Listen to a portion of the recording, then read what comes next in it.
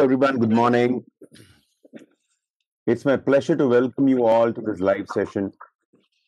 My name is Krishna Kumar and I'm part of Emerge Way Academy.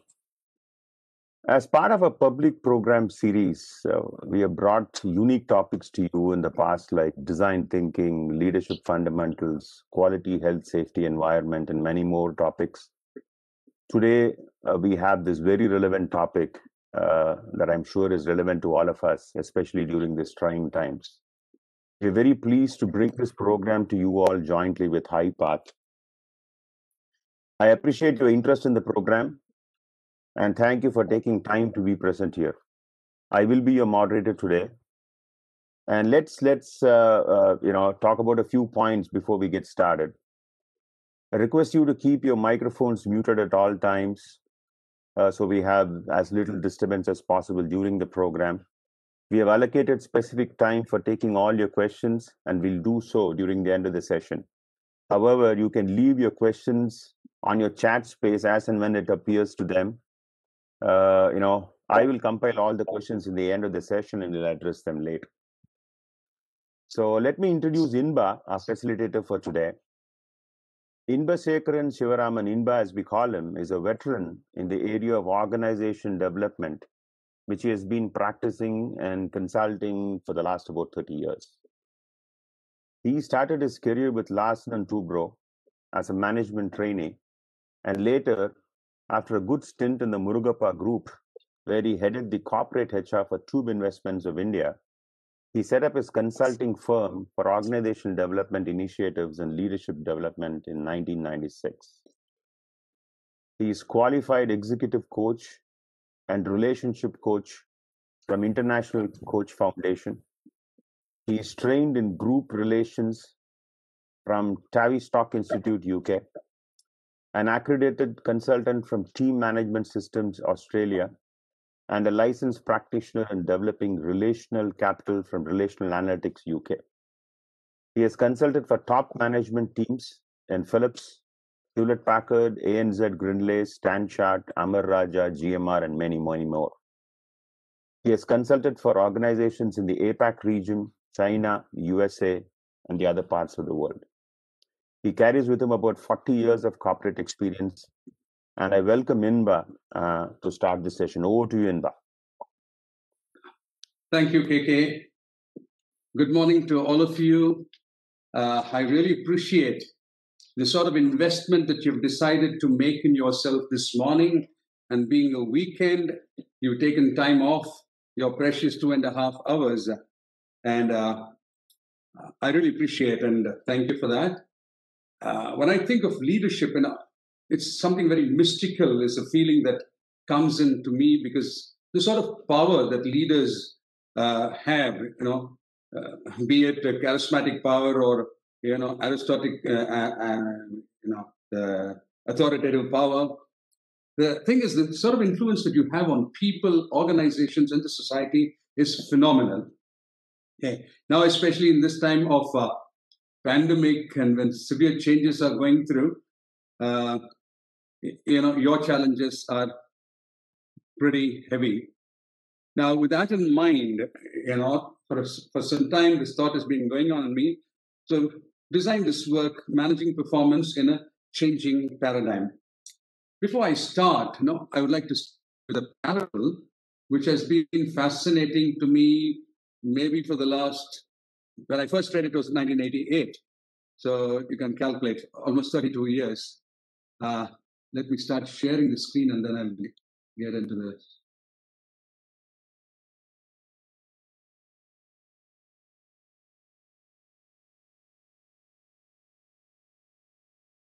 Okay.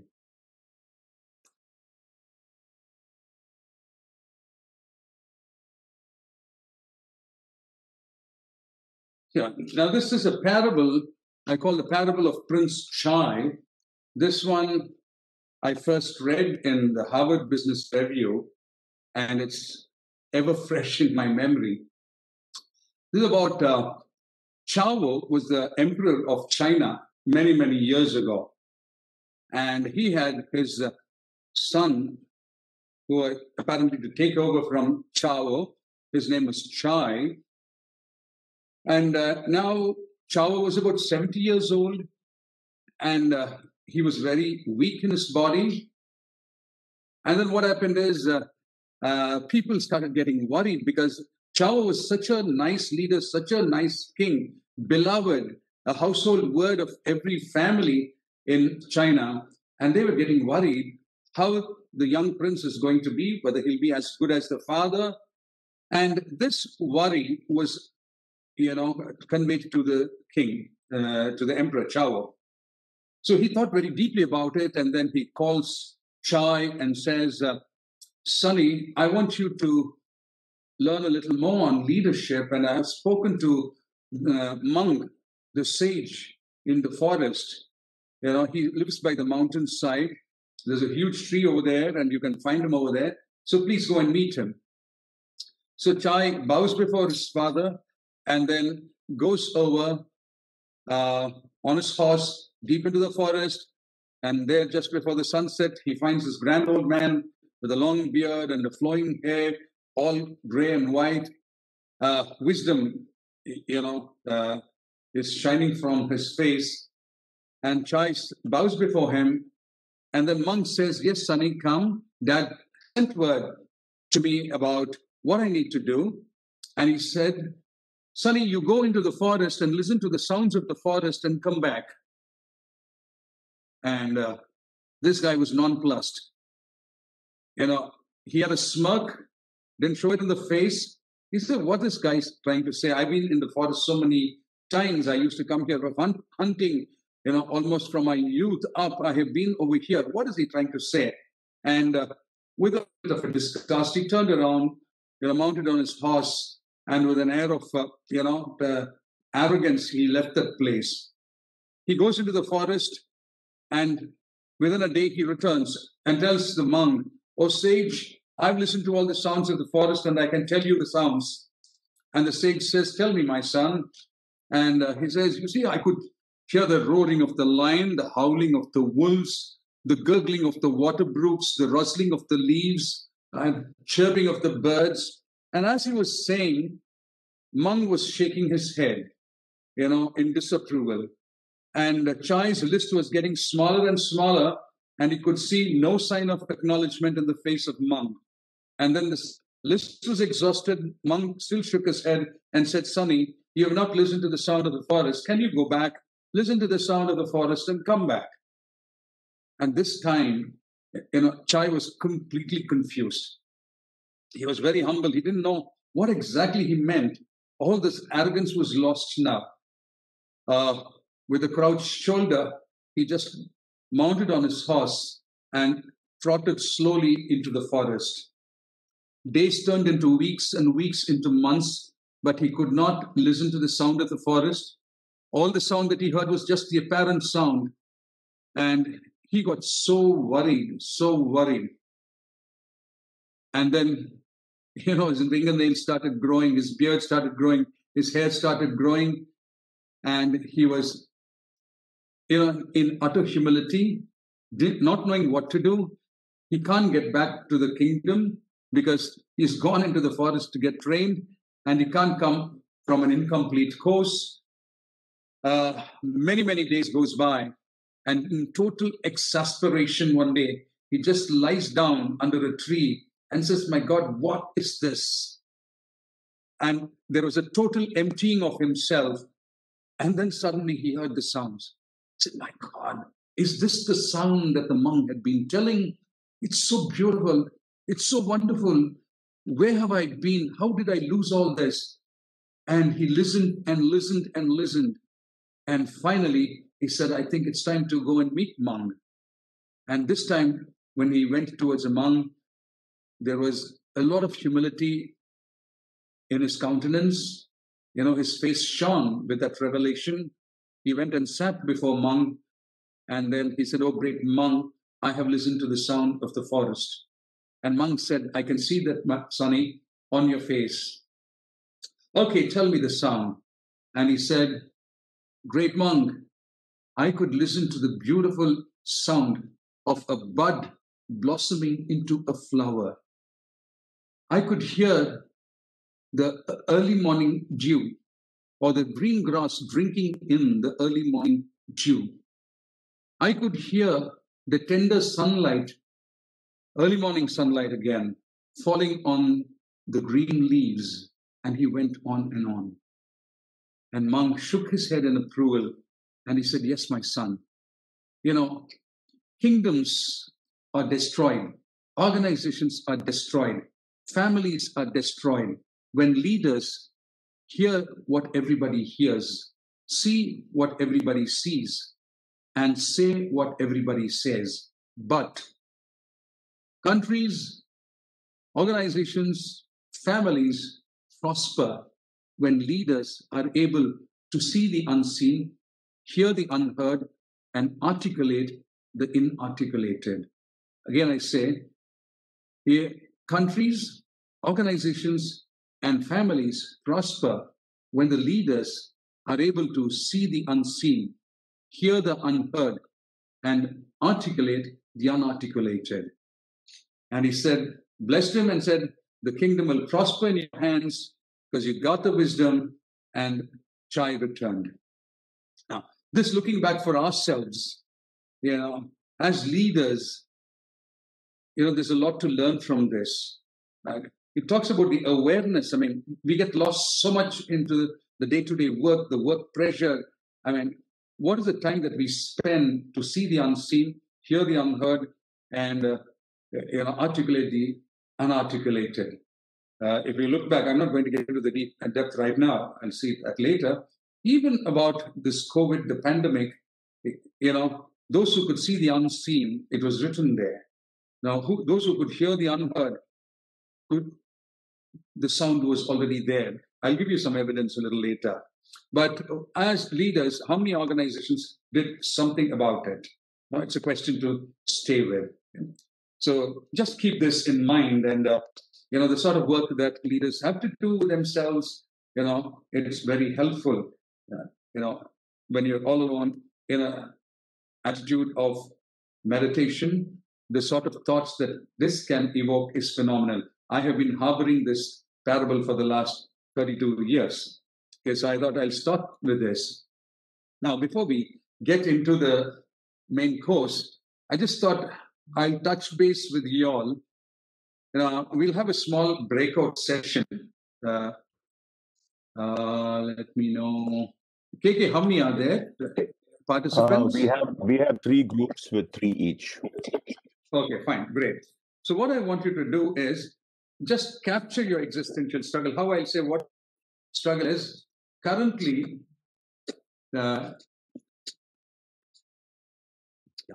Currently in your organization, at your level, I see when I saw the list, there are at least 7 CEOs and 6 top management participants over here.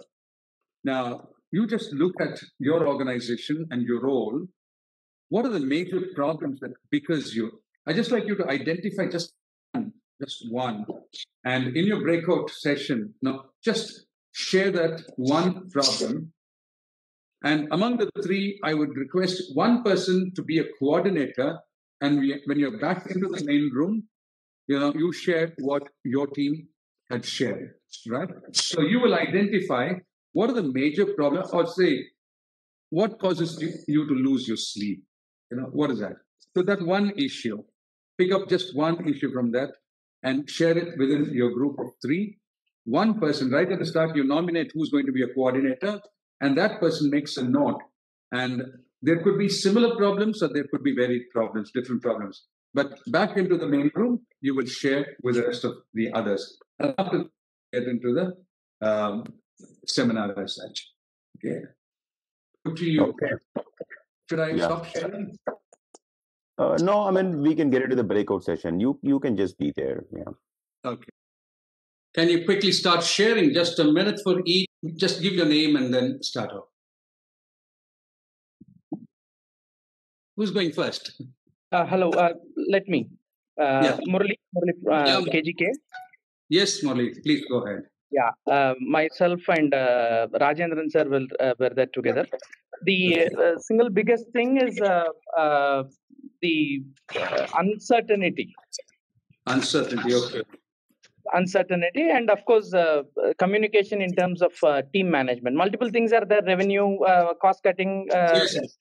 I think these are common for all the organizations. As on date, the single biggest challenge is the uncertainty that we are facing, and the keeping the team motivated in the middle of uncertainty. This leadership is the single biggest challenge. Okay. Thank you. Thanks, Murli. What next? Hi, this is Praveen. Yeah, Praveen, please. Myself and Manush had a discussion, and we feel that the decision making is the one pain area. It takes a lot of time and taking the decisions by the senior people in the company. That is taking a lot of time, and it involves a lot of effort.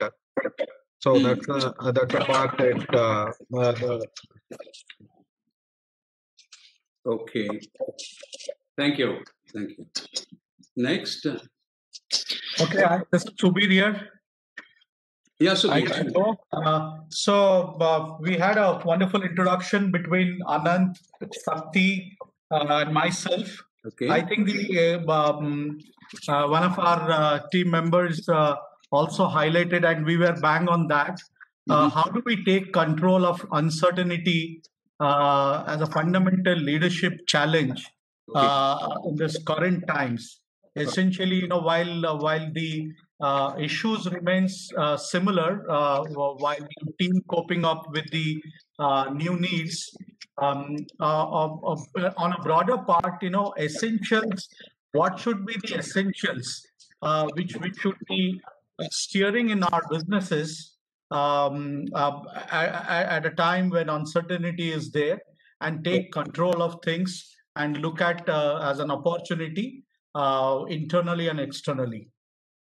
Okay. Sakti and Anant, you want to add anything?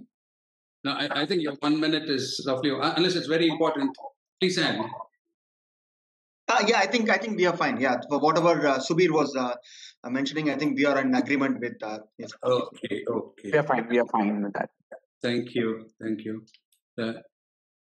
Any more? This is Srini. I wasn't able to join the team 4.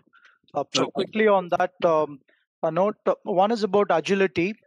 Uncertainty is always there, but it's almost about 9 months we have lost due to this uncertainty, and we have to catch up on the next remaining year. So we have a progressive plan for the next 3 years. How do we catch it up in the next 2 years? It's something that we are looking at. Fine. So Krishna, Inba, actually, this is Murugan. Sorry, our group, we just had an introduction and then time got over, so we couldn't discuss really. Is there any possibility another 5 minutes we can get? Then you'll be losing out on the substance of the seminar. Okay, that's okay. The rest of the other team? Could I share? Yeah, please. Yeah, so this is James, and then my group members were Satish and Santosh. So 3 points were shared. The critical point, the leaders went is keeping on same page with colleagues. So that has been the challenge in the pandemic times. The second point is the business has come down 30 to 40%. So how to cope up with the stakeholders, and that is one critical challenge. And the most importantly, we understand the worst has come, but the how to take guard and forecast the future. So that is the most critical. Yeah. So unseen. So these 3 points are discussed in brief. Thank you, Inba. Thank you. There's been one more team, no? Yeah, 2 more teams. 2 more teams. Oh, yeah, there's 1 more team. Yeah, right. Who's the third team? I think we should, I must admit we also lost all the time in just introducing each other. I don't think we came to the point. Anita and Durai and Manohar, derive in our team, but yeah, we just ran out of time. I'm sorry. Okay. What would be your issue, Kalathil, if you were to say? Okay. Yeah, if I lose sleep in my industry, it is mainly due to the challenges one faces every day in keeping, the staff morale up and keeping the sub vendors and the clients happy. In my view, that's the biggest challenge I face. And on top of that, making money out of the business. Yeah. I work in the water industry, and I hope you guys can then connect to what exactly I said. We are pulled in different directions by sub vendors, by contractors, by clients. Okay. So that's the biggest challenge, and that's the one that makes me lose my sleep. Okay. Thank you. I'm stopping with this because we just have an hour. My idea is to go till 1 o'clock, no? So 1.5 hours I have. Around 11:45, we will have a 5-minute bio break or a coffee break, and then again we will continue. Thanks for sharing. Thank you. So let me get back to my slide. Okay.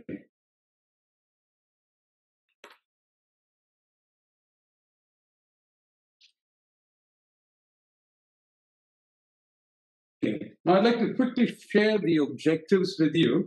Now, this workshop was designed with in mind, right? So, my assumption when I designed it, it was to the CEOs, but now people who are attending, participants, you're also part of the CEO team as such, the Apex team. So, this holds good for both the CEO and the CXOs.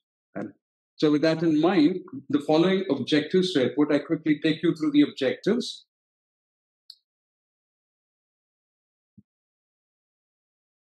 So the new paradigm of change is here to stay. In the group which shared, I forget your name. You said, now it's all done. Now, how are we going to be careful about the future? Right? So things like this change is going to continue.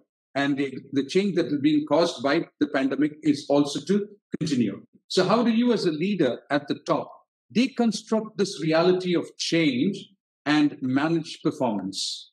And so that'll be the first objective. And the second would be understand your performance as a CEO. What is your vantage level? See, this is very important. There are CEOs who are very open to this, and there are CEOs who are not very open to it. In the sense, if organization has to make a shift, what is the shift that I have to initiate for the organization to move, which should be very personal to me, in my role, in my style. So that also has to be seen. So there's one area that we look into. What is the vantage level from where the CEO has to operate his or her performance? Then get an insight into what is holistic performance management. Most of the time when we say performance management, we end up with the performance appraisal or the goal setting, but there is a very holistic framework to it. Many organizations get stuck, or many organizations start plateauing or decaying just because the organization does not have a holistic understanding of performance. So that is one area that we will be doing. And then managing the organization as an organic, adaptive system. This is very important. Right? Most of the time, because of the technology, we get into dealing with the organization as a mechanistic system. But the moment you realize this as an organic, adaptive system, our approach is very different. And many successful organizations have done this. Okay? So managing organization is an organic, adaptive system. How do we do that? Very briefly, I'll be taking you through that. Then understand, I have created a sort of a acronym.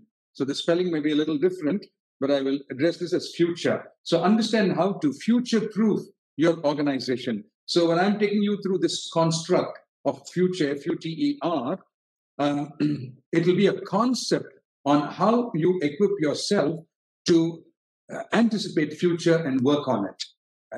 The next will be the application of the concept. What are the essential application level responses? So that I have acronymed as WAR performance, right? So, which is the operationalization of your future proofing of the organization. Now, these will be the objectives. So your main takeaways will be at least three. If you go through this, holistic understanding of an organization. How do you work on holism to manage performance? The other one is, how do you understand the organization as a socio-technical system, right? It's not purely a mechanistic system, but it's a socio-technical system. And then how it is an organic adaptive system.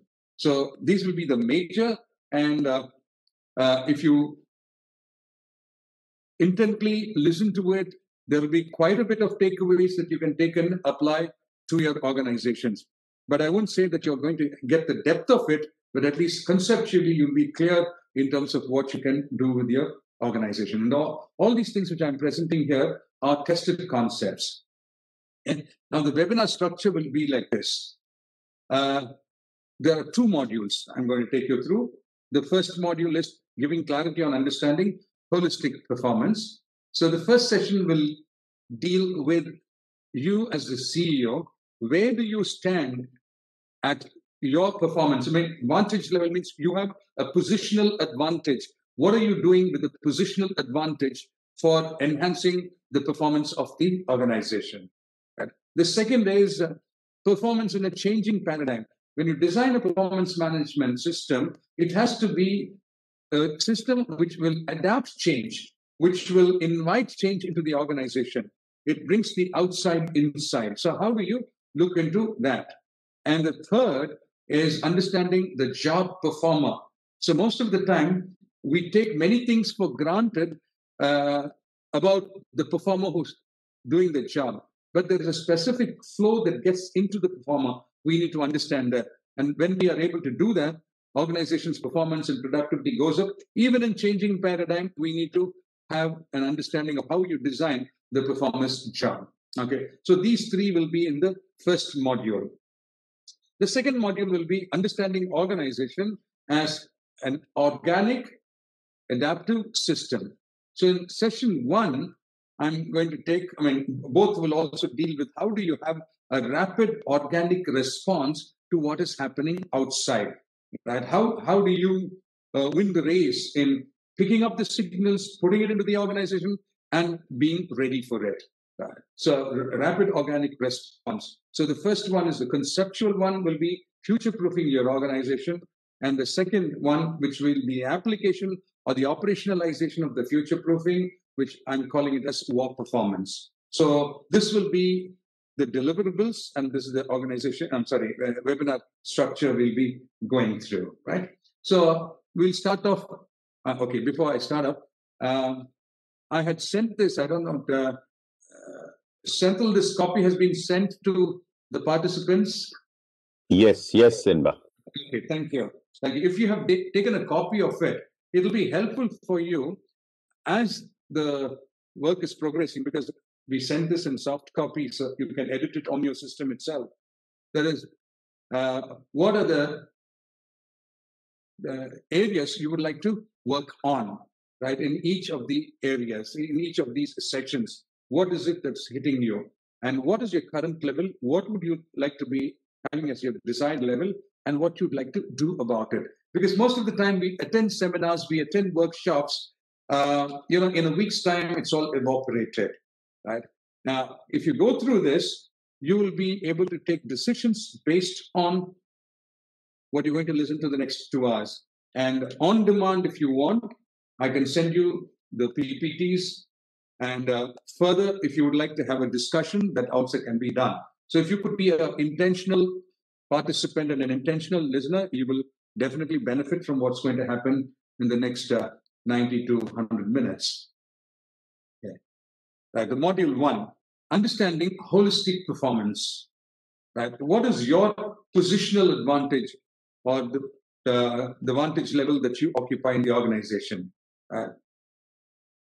So you can just think of it and put an answer to it. But once I finish this session, you'll be clear in terms of what you can tell for yourself, your positional advantage, and what is your influence in the organization. This case study, I've written an article and I covered this case study in that article. That copy also has been sent. If you had the time, you would have read through this. Otherwise, I'm quickly going through this whole thing. See, some time ago, there was a posting, a video which was quite viral. A congresswoman by name Katie Porter, she really stumps JP Morgan CEO, Jamie Dimon.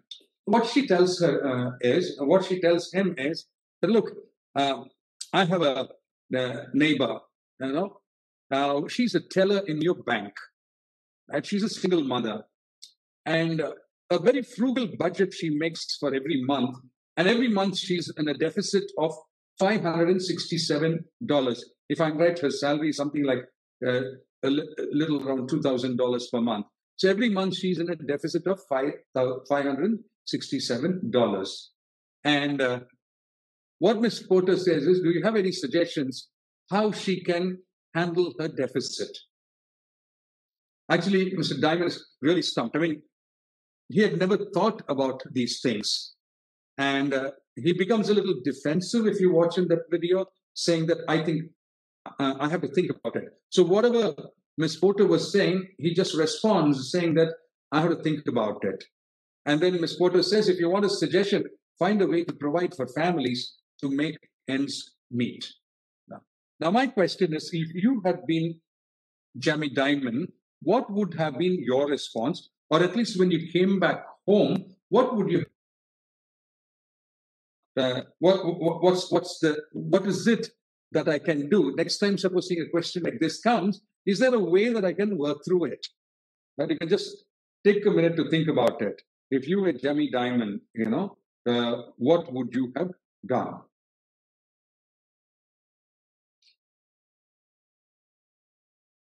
Right.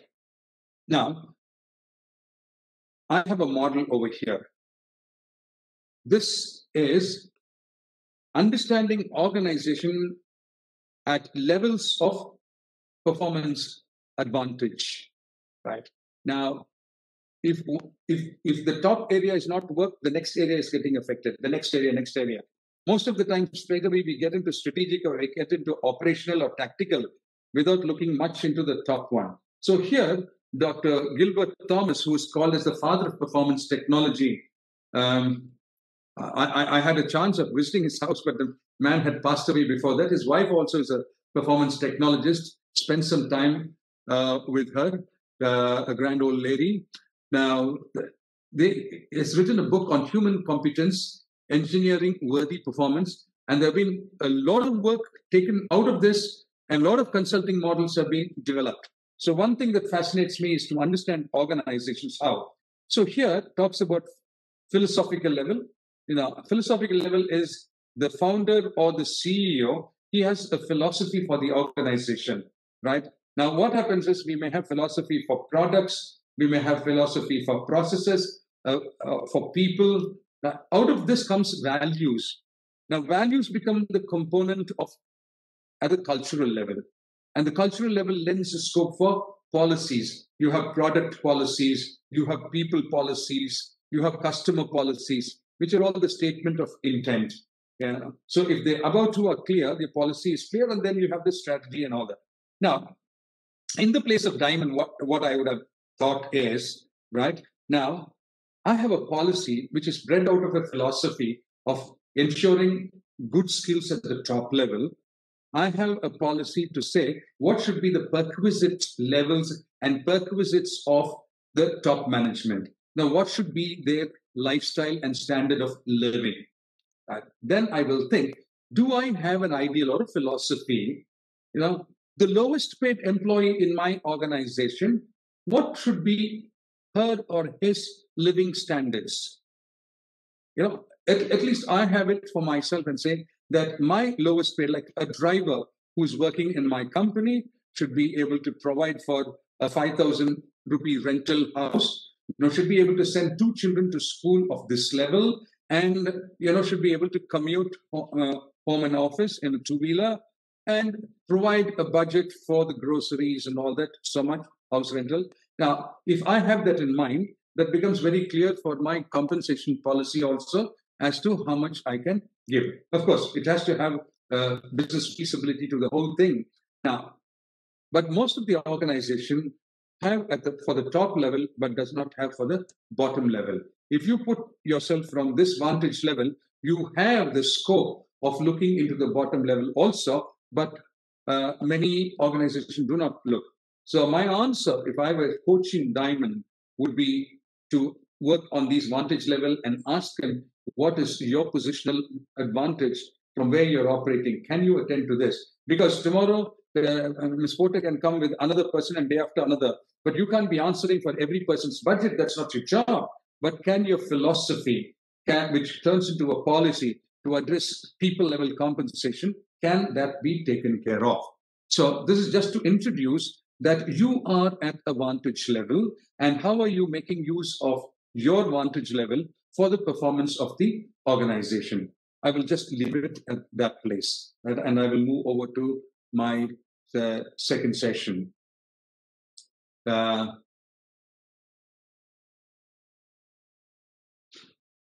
This is actually this session 2, I'm sorry. This one, what I'm trying to portray over here is, I'm going to capture organization life cycle. So you see a small line that grew in the slide, and that is the birth of an organization, right? And this is a story of any organization. So it is born. There is a starting time of any organization, right? Now, I'll just stop here. If I were to ask you to just quickly note down how many organizations are 100 years old, how many organizations you can name which are 100 years old? How fast are you able to write them down or recall in your memory? And I'm sure that there is a struggle, right? We may not be able to push beyond 5 or 6. You're excellent if you've done 10. But my question is, were these the only organizations 100 years ago? So the answer definitely from you is no. Then what happened to the rest of the other organizations? And the answer is they are no more, or they have died. So which comes to say, organizations, like an organism, have a life cycle. So there is a birth, there is a growth. Then what happens is, that the moment plateauing comes, you know what is going to come after that if you do not take corrective action. A decline, and after that you don't do, there is a decay and the organization dies. Right. Now, sometimes in the 60s, there were discoveries made in social science and organization behavior that organizations, like organisms, need not die. They have the capacity to renew their selves if you do the right things at the right time. So this is what I'm going to show you. The organization has grown, and just when it's going to come at a tipping point to plateauing, when you're anticipating that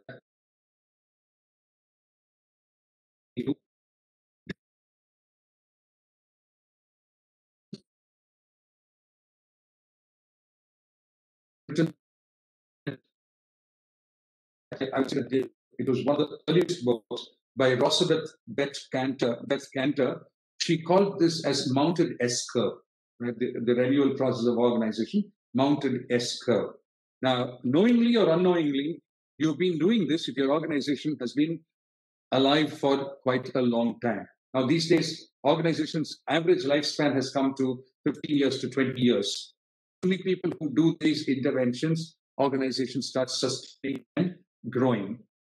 So you have these interventions to prevent the organizations from plateauing or declining. Okay? So this is a continuous process. So the CEO has to be very mindful of this. I'll give you some examples also as I proceed.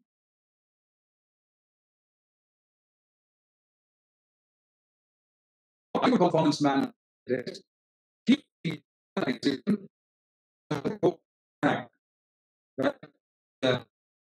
the fundamental function of performance management.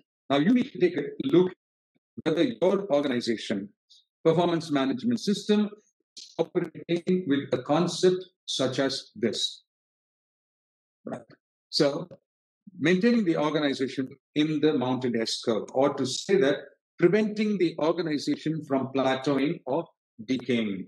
Right. That's the major role of the performance management system. Now we'll see what do you mean by these interventions and what are the interventions that you really look into. Right. The first intervention, I would say, staying relevant to the ecosystem in which you are doing business through proper strategies that combine the outside with the inside. Please note that down. Huh? Staying relevant to the ecosystem in which you are doing business through proper strategies that combine the outside with the inside. I'm going to give you some examples as I go ahead. A simple definition of business strategy would be from economists is how do you go from here to there after you have defined there. So the there should be relevant to the ecosystem. I'll graphically explain this to you. Now, your organization exists in what we call a macro social system. What do we mean by that? Now, your organization is surrounded by vendors who supply, customers, government rules, right? Social expectations, the community around. Now, all these things are subsystems, social subsystems that are interacting with your organization. Now, each of the subsystems have their own subsystems interacting with that. Now, if you multiply and go and take a look at it, there is a big macro social system. And this is, owing to various reasons, constantly on the move. Now, if you do not understand this move, anticipate this move, and stay in tune with it through the strategy, what happens is the blue is your organization. So you see here, it's inside the macro social system. When you do not strategize properly, what happens is you start staying where you are, and the rest of the systems move forward. And this is one of the major reasons in which plateauing takes place. So we need to constantly look at when we plan our strategies for the next 1 year, 2 year, 3 year, 4 year. How do we stay relevant to the ecosystem and then keep doing business? What happened to organizations which did not anticipate this? I have some case studies I will share with you as we go on. So this is one thing, our strategy, what it should do. So what could be those things which influence in the macro social system to shift and make changes is your political sphere, your economic sphere, socio-cultural, technological, and now we can also add on nature's turbulence. Now you have the tsunami, you have earthquakes that happen, pandemic. So this also is something to be strongly reckoned with. Therefore, your strategy should factor the impact of macro social system moves on your organization. Yeah. So now if you take, for example, the whole organizational system made a big shift into work from home. If some organization said, I can't do this, then it's a definite plateau and a decay. So just one small example to quote. So there are many things that are happening which are apparent, and there are things which are not apparent. That's where the leader should be able to see the unseen and hear the unheard. Now, the next one is, once you have your strategy clear, it also is important how do you structure and a strategy aligned structure so that your organization is able to move. So many organizations, what happens is they have the strategy, but the structure to operate the strategy is not looked into. And this is a highly technical aspect, and very few organizations look into it. I can support this with an example. L&T construction. This really happened when I was working 80s, 80, 81. I was there as a management trainee. And what happened in 1976, this L&T construction, which today is over 1 lakh crore, was a 7 crore company. And a very dynamic CEO took over, and he is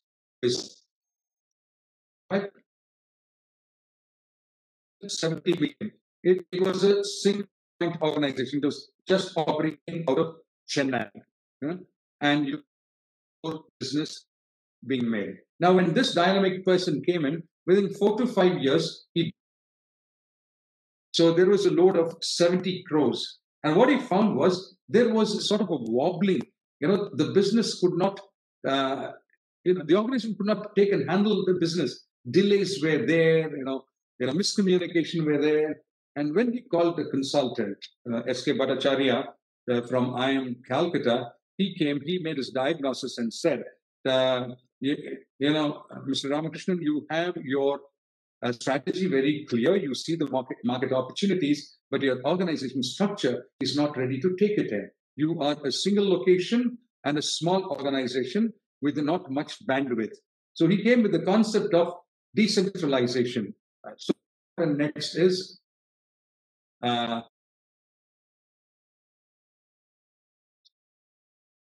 just give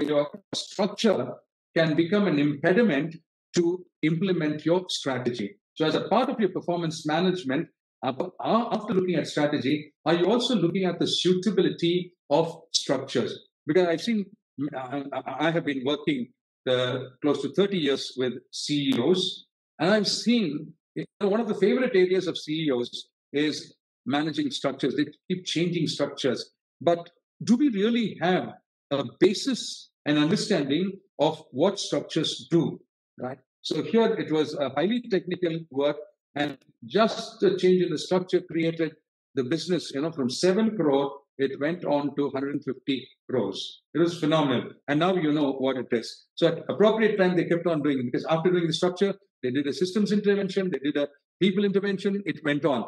And the organization just kept growing. Right. So now, the third intervention that is required is systems and processes. Once you put the structure, are the systems and processes designed to move and support the structure, which is supporting the strategy? Okay?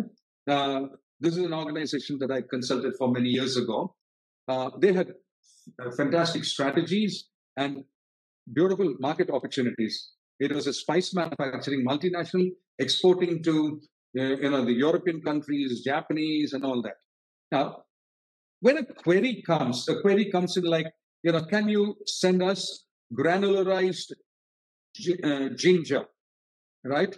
Moisture level will be this one. The granular sizes will be this. The aflatoxin level will be this. This will be the variety. Now, the international response time for an inquiry such as this, those days it was fax. When you send a fax, you respond to it in 48 hours. But this particular organization that I was consulting for, when I went and did my diagnosis, I found that they took 8 days to respond. A simple thing that we did, the strategy was clear, the structure was fantastic, the processes did not fit in. When we re-engineered this whole thing, we found that in 24 hours, they had the capacity to respond. Right. So after your structure, you also have to look at your strategy, look at your processes, systems and processes. Is it connecting to what the strategy has to deliver? So the third is your systems and processes. Now, finally, the last is people competencies. Now, after doing all this, if your people do not have the capacity or the capability to do it, the whole thing falls apart. Now, I've seen organizations which say, we've done everything. We really worked on our strategies. We restructured systems and processes are designed well, but our people are not delivering. Right now, that is the most crucial part. That's where you come to checking what is the gap in the performance. People competencies. When you say the organization is moving from point X to point A to point B, who is moving? The performers, the people who are in the organization, they are the ones who are causing. But do they have the competencies clear, or have the competencies being enhanced? Have you seen the gap? Have you seen what are the skills that are required? What are the attitudes that are required? So many times we miss out on this, creating a strategy relevant competencies. Now, I'll just take a look at this. Recently, I was consulting just before the pandemic for an organization, it's an agrochemical, 20-year-old organization, 600 crores. Now, for the last 6 years, they were stuck with just 600 crores. And then I did a diagnosis, and they wanted to grow, and led them through a strategy planning exercise. And I found that in another 4 years' time, they could cross 1,000 crores or even less than that. But the top management, the promoters, founders, did not have the capacity or the competencies to understand what they have to do at the next level of competencies, what they have to do for their own selves in terms of shifts that they have to make. And as a result, I saw that the organization is still stuck. Now they are not able to make the move. So people competencies right from the top to the bottom becomes very important in this whole flow of intervention. So quickly to take a look at it, what we have covered is strategy, staying relevant to the ecosystem, and our structure, making it aligned to the strategy, systems and processes which are aligned to deliver the strategic results through the strategy aligned structure. And then finally, we come to the people as such. Now, I'd like to emphasize a little more on people.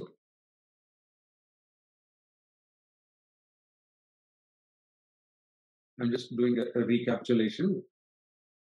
So lastly, equipping your people to respond in alignment with the strategic goals becomes very important. I'm taking that in the next session. I'm sorry, there's a mistake. This is session 3. The basic unit of an organization's performance is the job performer. Now, how are we looking at the design of the job? This becomes important. So here I have a concept. Now, this Rumble and Grosh, which you see the source that I've taken from, they've taken this model from what I first introduced, the vantage levels by Dr. Gilbert Thomas, where he says, how do we reckon a performer? See, there is an organization level. You put in your goals. That's the level at which you look at strategy, you look at your structure, your policy, and also you're clear about your measures. At the organization level, how we measure performance. Okay.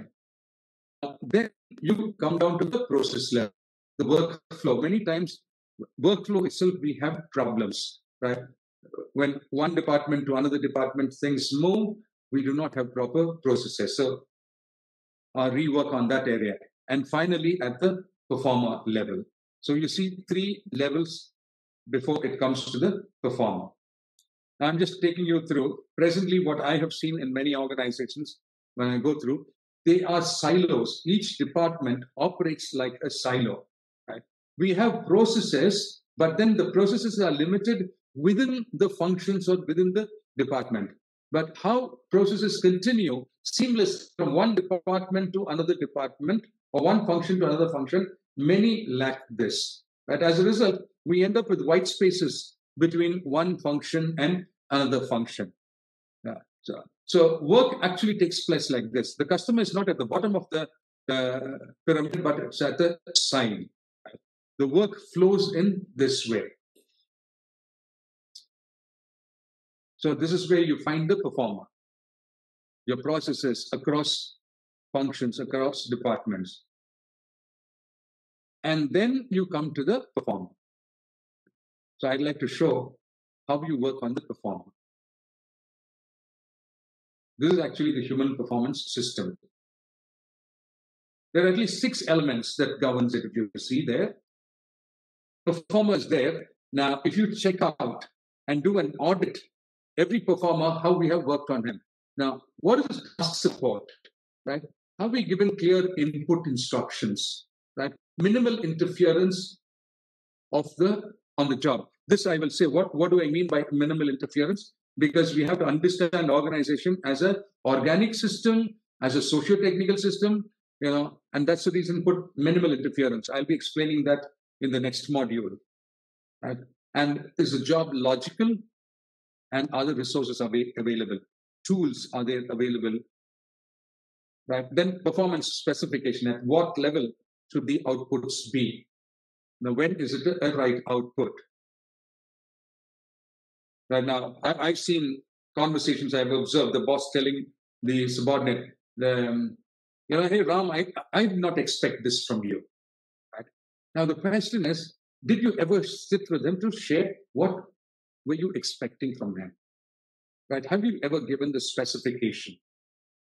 So then after that comes in consequences. Consequences are to do with rewards. Now, rewards, mostly our system has rewards at the end of the year. Now, rewards have a meaning for reinforcement or reinforcing the given productive behavior when it is immediate. Certain things can stand long, certain things have to be immediate. So our consequences that we are giving, is it meaningful? Is it timely? Is it aligned to whatever is being performed over there? Then comes the feedback, the output that comes from, is there a correction to be done? How is it good? And whatever it is, are you giving that feedback timely? Right? Now we sit in performance appraisal in the 3rd quarter or the 4th quarter and talk about what went wrong in the 1st quarter. Right? This is not a timely feedback. Right? And whether our feedback is relevant, accurate. Accurate means, is it data supported? And then is it constructive? Is it to shoot holes or is it to help the person to perform better? And is it easy to understand when you explain so that the person is able to take it in and then set himself right for better performance? And are we specific when we say? Right? And then apart from this, what the organization provides, this is a systemic part of it. But in terms of capacity part, does the performer have the required knowledge and skill? This is right at the selection process. We should have looked at it.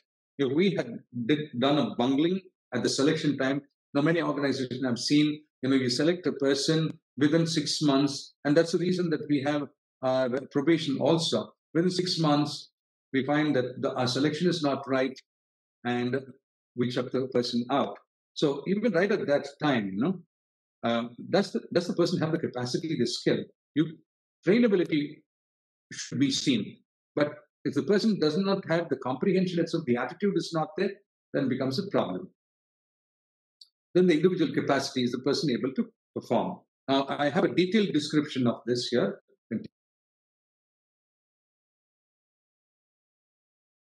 So the I have been filled here. It starts with first performance specification. So you design your system right from what is the expected output first. So do your performance, standards exist? Do performers know what is the desired output? Do performers consider the standards attainable, which means you get into agreement that you will be able to do it. After that, you look into what is the task support you're giving the person in order to help the person perform this. That can the task be done without interference from other tasks? Are the job procedures and workflow logical? Are adequate resources available, like tools, time for doing a job, enough staff to do, enough information? And then the consequence, which I already explained. Okay, so this up till now is a holistic understanding of performance management. So right from looking at your ecosystem, staying relevant to that, and keeping your business compatible and competitive.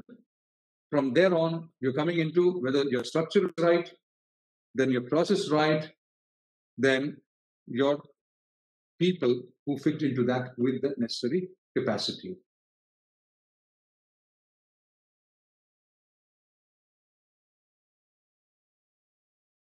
So if you have a system like this, when change happens, the wiring is very clear, right? The outside relationship to the inside, the final component of performance, is the individual. Right? When the wiring is clear, you make a quick change responding to what is outside, and you have a channel coming and connecting it to the performer who quickly changes and readapts and then starts working. Now, if this wiring and if this system is not done, in the coming days, for us to respond to change quickly will become a challenge. Right? So we need to see this entire wiring, how the strategy is mapped until the last person who is the performer. Okay. See, what's been happening is if you take the management side, over the years, our understanding of organizations have been truncated. At a particular time, given point in time, what is important, that we have seen. Starting from Frederick Taylor's scientific management, he started applying engineering principles to organizations management. Right. And then you had McClelland. He completely looked at a different angle. He saw the people side and he looked into the motivation part of it. And further taking the motivation, Abraham Maslow spoke about hierarchy of needs and hierarchy in the levels of motivation. Then came in, understanding organizations as an open system. So Kurt Lewin, he brought in, and we started looking at organizations as an open system, and we started looking at bringing in system thinking. Persons who propagated this is Peter Senge. In learning organization, talks about system thinking and the humans as a subsystem. So each took, portions. And then we had the competition coming in, the competitive advantage, Michael Porter talking about it. And then with the IT revolution, business process re-engineering came and downsizing became a major thing. Right? And each decade built upon theories and researches and learning from the previous decade. Now, presently, a lot of emphasis is laid on leadership. Now, with all this, if the leadership is not equipped, now the whole thing falls apart. So there is a lot of onus on the leadership. But and none of these things gives us a holistic perspective of an organization to work on. Okay, now we are getting close to 11:45. What I thought is before we go to module 2, we can take a 5-minute break. You want to go or take a bio? So we can. I'll just set my timer in, and 5 minutes from now we can take a break, and exactly 5 minutes from now we will start again. Is that okay? Okay. We can. Now it's 11:40. We can get back at 11:45. Yeah. Back, we are into the second module. Now, please note down your questions as we are progressing.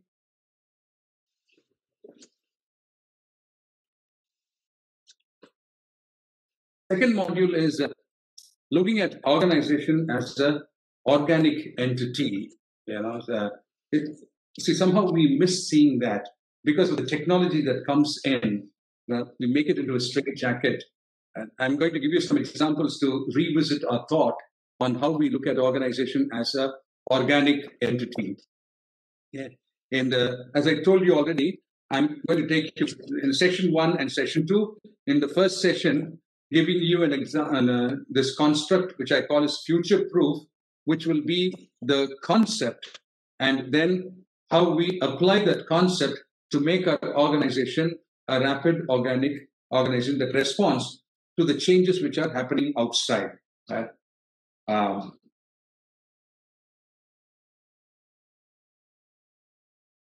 Understanding organization as an organic, adaptive system. Now, what are the characteristics of an organic organization? Now, what are the characteristics of an organic organization? We have a lot of publications on that. Now, Burns and Stoker noted in the Management of Innovation that organic structures are appropriate in unstable, turbulent, unpredictable environments. Now, most of us spoke about, uncertainty. Now, if we look back, how many of us can say that my organization is an organic organization? I'll also tell you how an organic organization responds, because most of us are mechanistic, or to a limited extent, we have brought in organic. Right? Now, what are the aspects of being an organic organization? The responsibilities are decentralized. We'll see that a little more, right? Decisions also are decentralized. One of you said about waiting for decision. If it is going to be a decision which need not necessarily wait for that person, at a performance vantage level, can those be converted into policies so that people down the line can take it up and do it? So decentralization, many times leaders hold on to things without their knowledge, because they would have grown along with the organization, or they would have been excellent in one aspect of capabilities, and therefore they kept growing up, but then they have not been mentored, or they have not been coached into the other aspects of how do you decentralize. Right? Organic organizations are highly decentralized. And next is they are flexible. The jobs are broadly defined, not very narrowly and with strict boundaries, but they are flexible. Then interdependence among employees and units. This is another important thing. Multi-directional communication. Sometimes small organizations get stuck in this multi-directional communication. Employee initiatives. Relatively few and broadly defined rules, regulations, procedures, and processes. We'll see why it is required. Then employee participation in problem solving and decision making. Okay, now I'm just giving this as a concept again. I will close it also with this concept. I don't see much talk being talked about socio-technical systems. Of course, in some areas, the IT companies have adopted this, but not all organizations are operating or designed as a socio-technical system. Now, what do I mean by socio-technical system? You see, organizations manufacture things and do things, create their output through one major aspect, which is technology or machines. Now, operating this are people, human beings. Right? Now, human beings are social animals. Now, they have their own norms of behavior. Now, what we do is we try to constrict this into the mechanistic processes and systems. So as a result, we lose out on a lot of capabilities that are contained in the people as a natural process. Right? Now, researches were done soon after the World War, largely by Tavistock Institute of Human Relations, where I also got trained over there. And they have done a lot of experiments to prove successful organization, organizations succeed very successfully when their systems are socio-technical. Let me tell you, there are at least 5 principles of it. So systems, the understanding, the basic assumptions on which you build the organization. Systems should have interdependent parts. So, when I read this, it looks so dry and unable to understand. The next slide, I'll make it for you to easy to understand. Systems should adapt to and pursue goals in external environment. That is, they have to respond to what is happening outside the organization. Systems have an internal environment comprising separate but interdependent technical and social subsystems. Systems have equifinality. In other words, system goals can be achieved by more than one means. And that's the reason autonomy is required in systems, right? Because there's not only one way of doing things. People can do things in different ways and sometimes even more efficiently. So this implies that there are design choices to be made during system development. And then finally, system performance relies on the joint optimization of technical and social subsystems. Focusing on one of these systems to the exclusion of the other is likely to lead to degrading system performance and utility. Now look at this. When I just change this system, what happens? There's a paradigm shift on this. Team accomplishment. I've just replaced the word system with team. Team accomplishments have interdependent processes. Teams should adapt to and pursue goals in external environment. Right? So internally, the processes, when you are working, it is responding to the external, what is happening into the outside world, which comes in through your strategic plans. Teams have an internal environment comprising separate but interdependent technical and relational components. So there are techno-relational components in this. So we find a lot of that during these days when remote working has come and such high dependency on technology. All of a sudden Wi-Fi has become so important, your computers have become so important, and your Zooms and the WebEx and these things have become very important. So there's a techno-relational process that's added on to. And this again, teams have equifinality. In other words, team goals can be achieved by more than one means, which means, are your teams autonomous? Do you have self-managed working teams? Because it's an imperative if it is a socio-technical system. This implies that there are design choices to be made during the normative stage of the team. Right? Are you giving enough autonomy for the organization, for the teams to function? So team performance relies on the joint optimization of the technical and relational components. Focusing on one to the exclusion of the other is likely to lead to suboptimal team performance and utilization. Okay, now keep this in mind. Now, what we are going to look at is, if you are going to make your organization ready for facing uncertainty, one of the important things is that you have to look at whether your organization is organic and adaptive. And one of the essentials of being organic is autonomy also. So we're going to look into those aspects of how do you build autonomy into organizations. Right. So for rapid organization response to changing paradigms, future-proofing is important. The concept of surviving and thriving comes under this first concept, what I call as future-proof. I'll tell you what the acronym means. And the application of what you find in the concept, the first concept, I'm bringing it in the second bit. I'm calling it as war performance, which is also an acronym.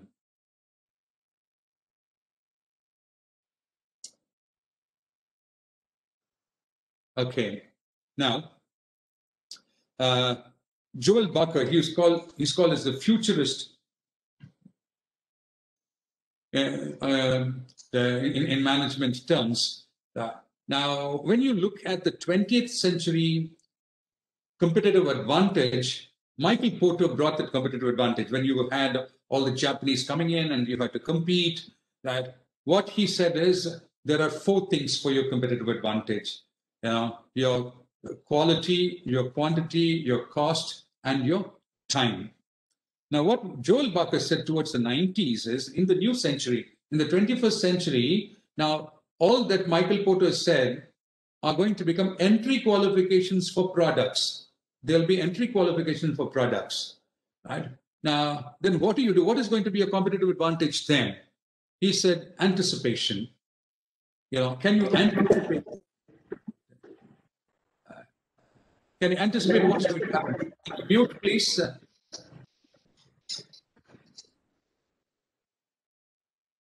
Your anticipation, and once you anticipate, you pick that up and you start innovating it. Gentlemen, can you? Okay.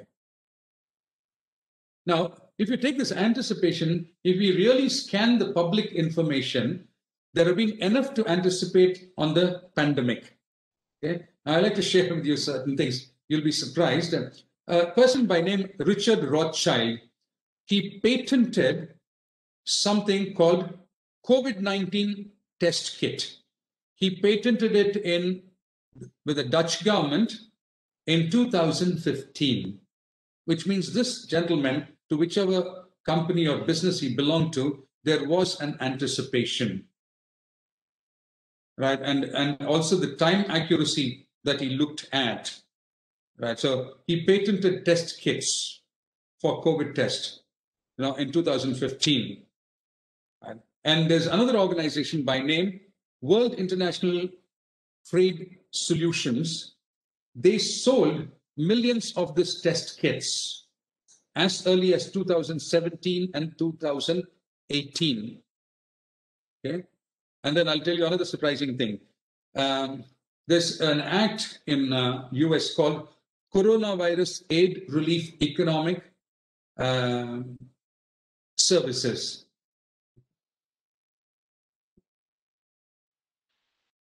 Yes, Coronavirus Aid Relief Economic Services. That is, the government was helping out organizations which suffered because of the COVID hit.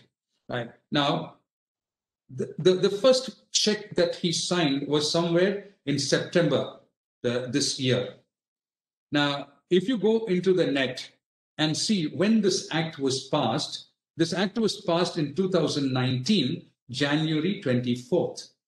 So what I'm trying to say is there are a lot of telltale signals. If you really keep your ears close to the ground, there are enough. And how do we do that? I'm going to also share with you. Right? So there's enough to anticipate. So who is going to do that? Anticipation, is it a function in your organization? Whose responsibility will be anticipation? Whose responsibility will be innovation? Right? We'll be looking into that. So the acronym FUTURE, F stands for foresee. So here I'm saying that foreseeing is anticipation. If you want to manage uncertainty, you have to pick capabilities of foreseeing. And I'll also tell you who will do that and how we will go about doing it. Okay? So the question is, does my organization have a system of scanning the business landscape, the macro social system, and foreseeing phenomena? When you relate phenomena to phenomena, you'll be able to also anticipate and see what could this lead to, right? Okay, now, I didn't say at the beginning, as a part of the plan of this webinar, we said we'll give a small bio break in between. So now it's exactly half time, 3:15. You can quickly take a 5-minute break. You want to grab a cup of coffee or take a quick wash, visit the washroom, you can finish that. And again, exactly 5 minutes from now, I'll open the screen again for you. Okay? So you can take a quick 5-minute break. Okay.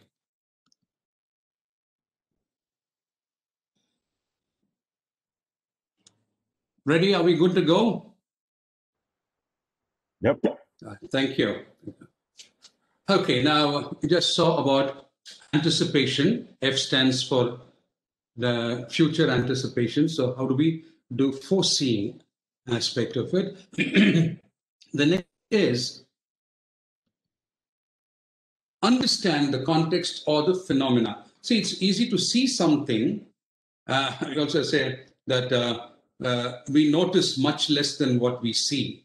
Right? So it's possible for seeing, but then are we able to understand, interpret it, and bring it to what it matters to us inside? Right? One of my friends was working at a senior level with Shell. So what he was saying is, within 2 hours of the 9/11 crash, right, the team got together. They had a system for that. The team got together to quickly come out, what is going to be the impact of this hit. the Twin Tower fall, what is going to be the impact of it? In 2 hours, as soon as it happened, in 2 hours, they got together, they had a rough plan of what it is going to be. So how do we understand what is happening outside? So once you foresee and gather information, you have to interpret its impact on your business and understand how it's going to impact. Look at the business canvas model. What are the touch points that will be affected? In what way should you rework? There's an interesting study, if you have read this book called Blown to Bits, the first revolution of IT, how some organization came up, how some organization went down. There's an interesting case the author presents there. Britannica Encyclopedia, which made a revenue of $750 million in 1991, was sold in 1996 to a financer, an investment person by name Jacob Safra, at half the book value. It was almost like $135 million or so. I'll tell you how this resulted. Now, the research indicated this 32-volume, 129-pound book, right? When people bought it, they bought it just to make a statement of their status, okay? And when they saw about the readability of it, they found that it was 0.5 per year. What does it mean? 2 families buying this, 1 family opened it once in a year. So which means the utility value of it was not there. People just bought to make a statement of their status as such. So that was very clearly written. And at that point in time, something else was happening. That is, Encarta was selling a brief encyclopedia, not as big as Britannica, but an encyclopedia in a CD-ROM. Right? So that was another reality. And when the marketing people, the chief executives saw all this, somebody came and told, hey, our sales is dropping slightly. Would you think that Encarta could be a competitor? They simply scoffed at it. They said, see, our product is $2,250. An Encarta CD-ROM is $70.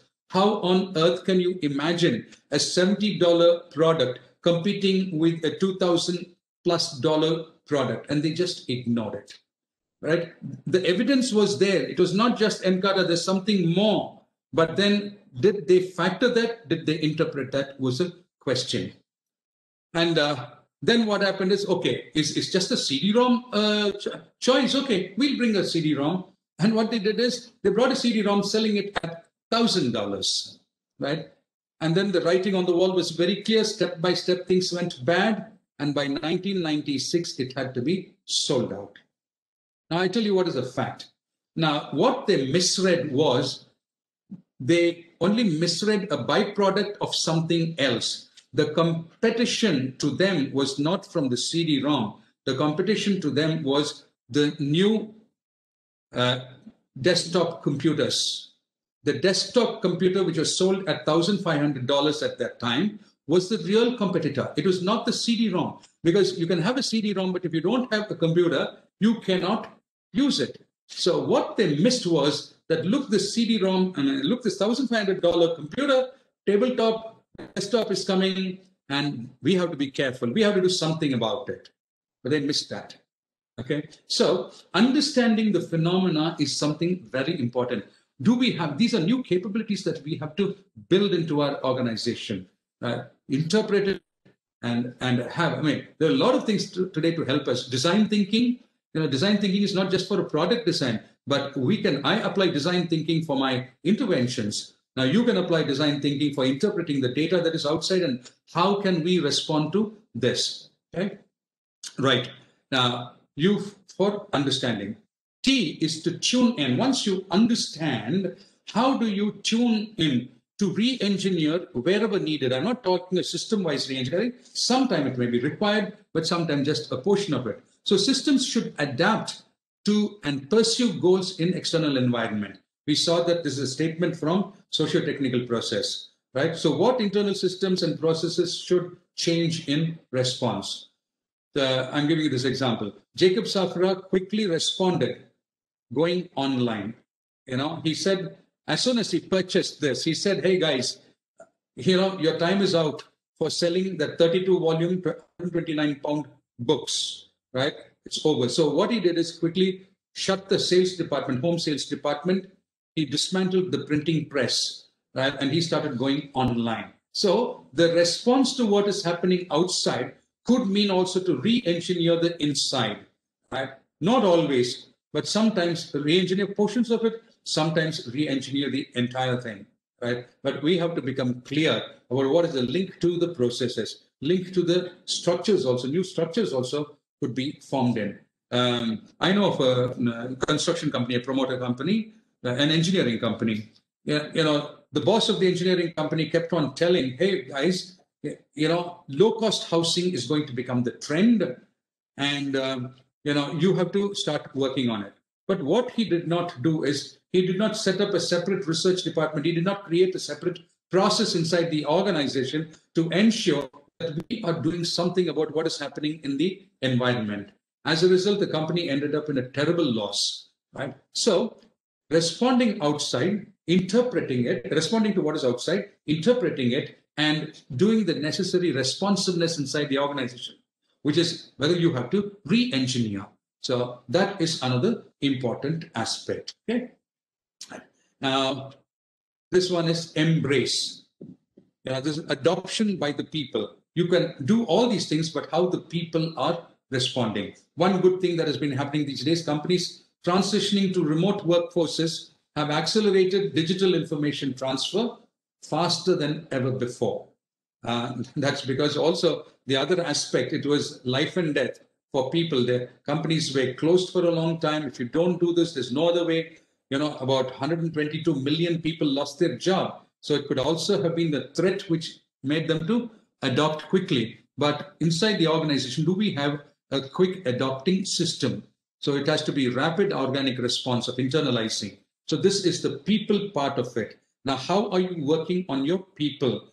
For them to quickly take over and start internalizing. So the redesigning of the job for the job performer. Now, we need to have an understanding in all these areas if we have to deal with uncertainty, if we have to deal with future turbulence. It's not just getting to what's happening outside. It's not just getting to interpret what's happening outside. It's not just redesigning how you have to respond. It's also how you're working on your people for this. Right? So that is the E part of it. Then the R. Now, when you do all these things, you are able to respond and not react. Right? So this phase is getting into action after your internal process have built responses to the external, after understanding and embracing it. So when you're prepared, you are responding. Your steps are sure. But when you're not prepared, you are reacting. Even in a human system, reactionary times, when you get into reaction, your physiological process is more blood goes into that reacting part, which is emotional, than the cognitive part. So organizations have to learn how to respond rather than to react. So react impairs collective thinking. So system thinking gives place to random thinking and reaction. So after you've done all this, your plan, you apply it, you check, you evaluate the trajectory it is taking also, because that also has to happen. Well, I've done all this, but am I still connected to what is happening outside? Will I be successful? Right? Am I really surviving? Right? Am I really thriving? Yeah. You have to also keep looking at it. Not once you have received everything, you changed everything, you've re-engineered, you trained your people. No, your look out has to be constant. I'm going to take you through that in the next one. Now, again, coming back to Britannica example, when Britannica saw people going for CD-ROM, they simply reacted and prepared CD-ROMs selling at $1,000, which is reaction. They did not think about it. They did not look at Encarta selling at $70. They thought people had a fancy for CD-ROMs, which is not. So they realized after some years, then brought down the cost of it to $85. And still more, actually, in reality, what happened is with MS Office, Microsoft started giving Encarta CDs free of cost. That also worsened the condition of Britannica earlier. Okay, now we will go to the next module. I suppose now conceptually you are clear. So the next one is, so what we saw is foresee, understand, tune in, embrace, and respond. So the first one is mostly the work of the CEO, the top management, right? Then you understand to interpret it. Then the re-engineering people, the internal people take over. Then the performer takes over, and then you signal the action.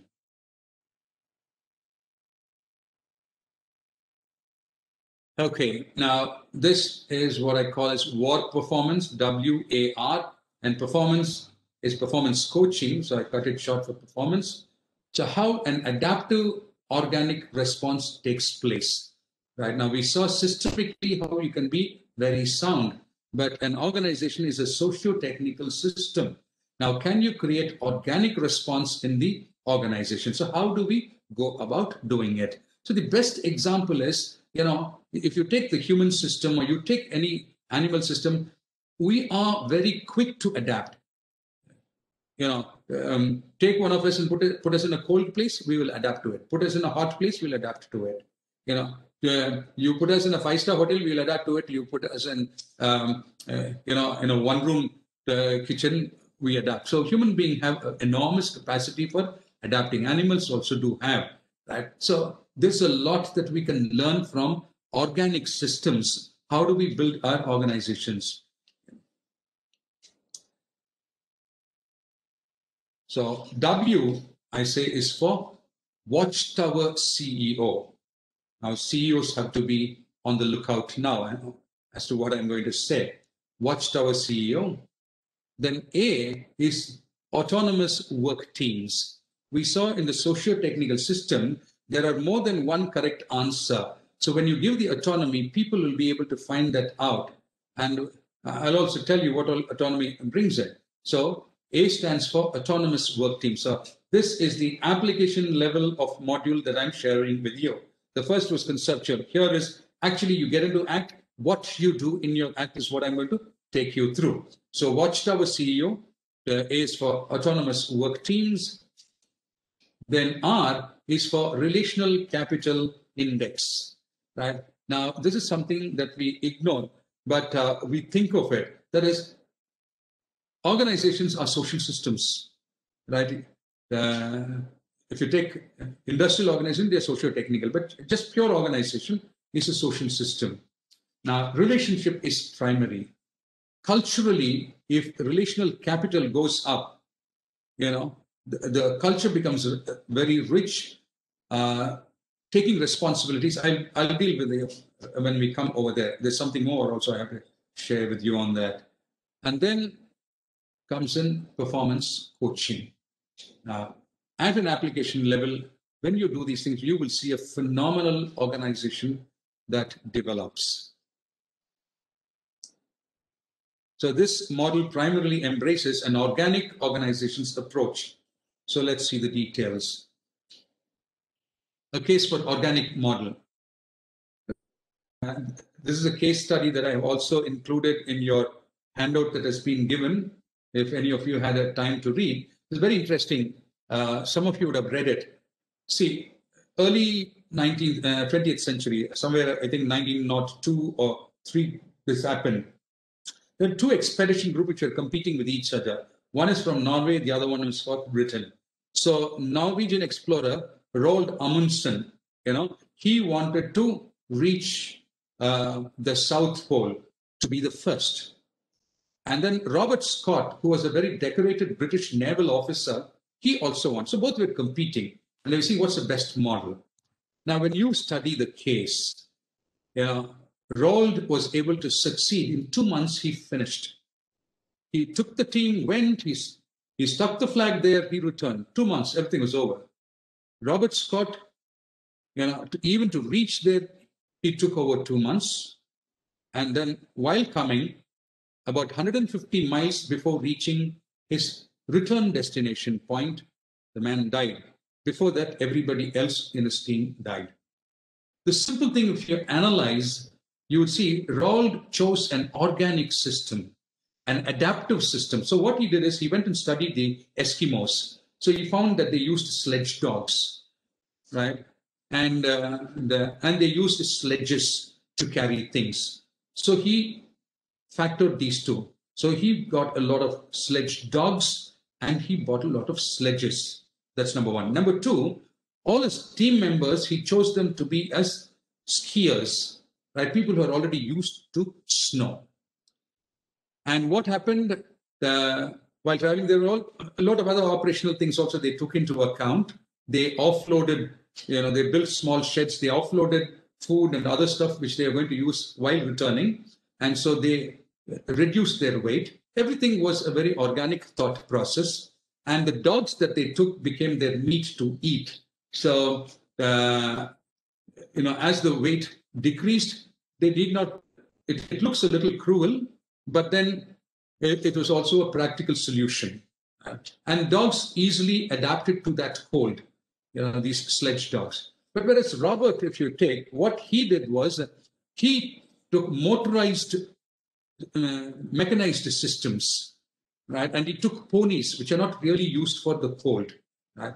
And what happened is about 2 weeks into the journey, his mechanical systems started failing, ponies started dying. Finally, human beings started pulling the ledge. 150, 200 pounds of weight they had to do. One by one, they started getting, blisters in their legs and, gangrene and all that.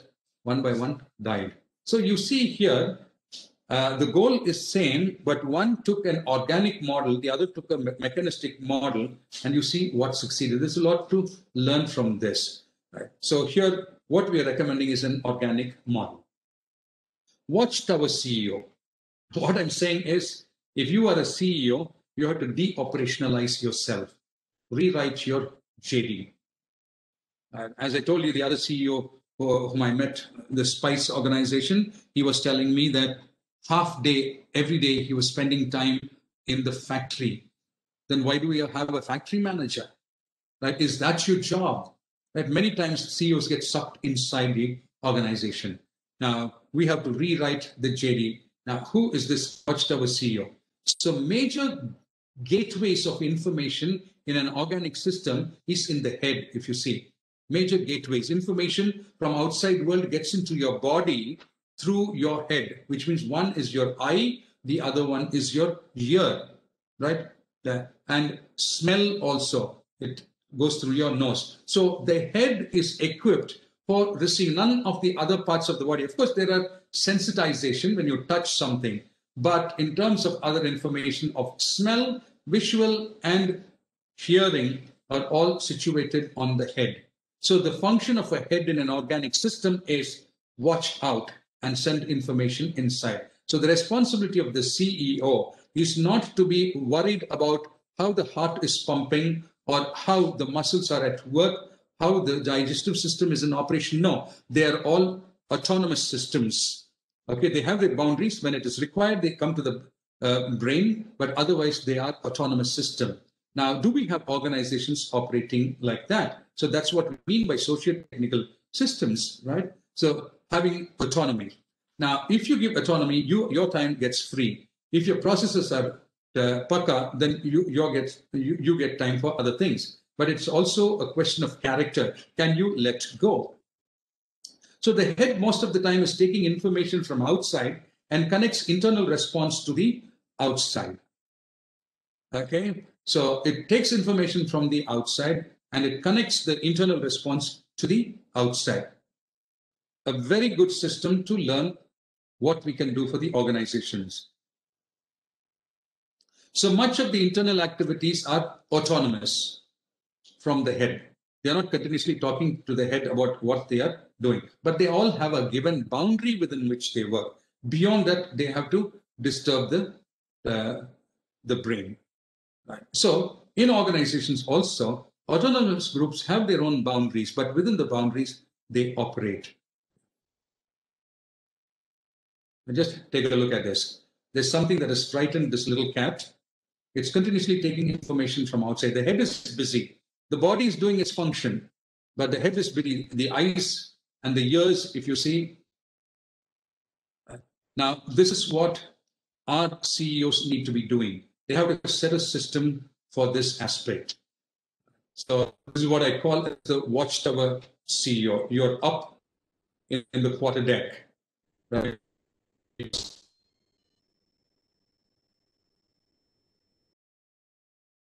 So let's to de-operationalize what we can do. I'm just giving you some ideas. You'll be experts in doing more. Make CXO team as a self-directed team with minimal interference from the CEO. Set purpose, norms, and clear boundaries. Empower the team. I've seen this work. One of my clients, I mean, it's over $1 billion company. My clients. This look, meet up with y'all, right? Once in a week, right? Just once in a week. Otherwise, I'm not going to be in the office. Right? Once in a week. And he had a schedule of time. For some people, he gave the 20 minutes time or a 1 hour time, once in a week, once in 2 weeks. So otherwise, he completely made his CXO team autonomous. And they had power to take a decision up to a certain limit, even financially. The team was empowered. And thereby, they were able to take on good amount of turbulence, and the organization keeps on growing, expanding businesses. So this has been a very rich model. So what I'm saying is not off the hat, but I've seen it operating. And this gentleman used to be a part of the CII team, and he used to, mix up with so many people. So you'll see what I'm saying next. The CEO should engage in diverse meetings in the marketplace, scanning the business landscape, the phenomena influencing the macro social system. So you're busy, attending meetings, you're continuously worried about, how I keep my organization's head up in the waters. Right? So you have to create your own job description for this. Right? But really speaking, most of us CEOs, even CXOs, do not have time for these bodies, like the CII meetings and all that. If we have time, we give time to it. But then there's a lot to come from that, a lot to come from reading, a lot to come from a lot of conferences. So this is a skill to be developed because we notice much less than we see, right? We notice much less. That is, what we interpret from what we see is much less. So for which we need the help of others. So these conferences and these professional bodies are real potent places for us. If required, initiate surveys also.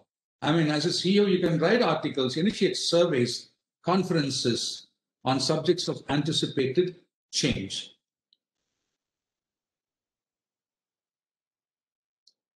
Now, CXO teams should be trained to understand and interpret the data coming in, to decode and to encode it from team, and to encode it for teams down the line. That is, the CXO teams, once the CEO gathers all this information and comes and sits with his cross-functional CXO teams and says that, look, how is it going to affect our organization?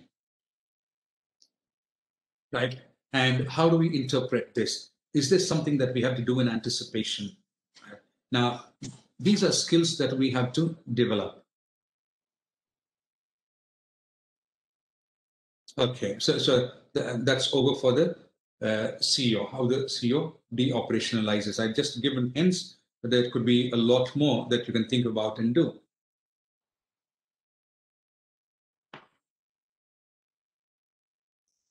Now, autonomous self-managed work teams.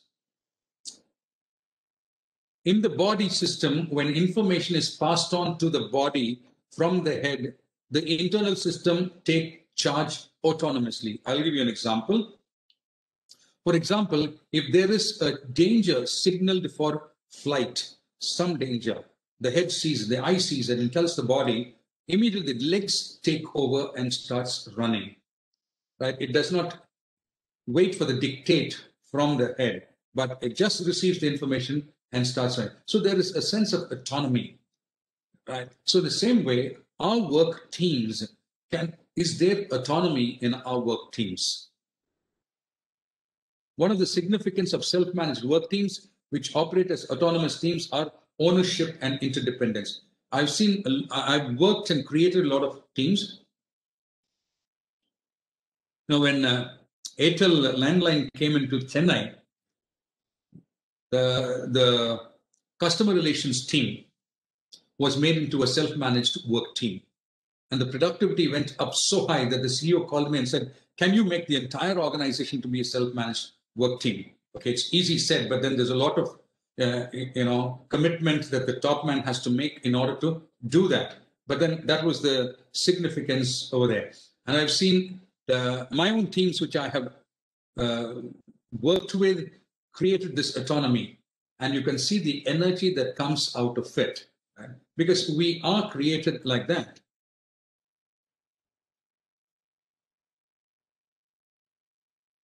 Now, this is just an architecture of a self-managed work team, which I prepared earlier for in the context of a manufacturing organization. But then architecture can differ from organization to organization. This is just a pictorial idea that I'm giving. So at the bottom, you have high-performance work teams. These are self-managed. So just above that, at a tactical level, you have teams. They're also autonomous, and they work as a support to the one down. And then you have the high-performance strategic team, which will be at the CXO levels or the HOD levels, which are self-directed. They are actually a cross-functional team.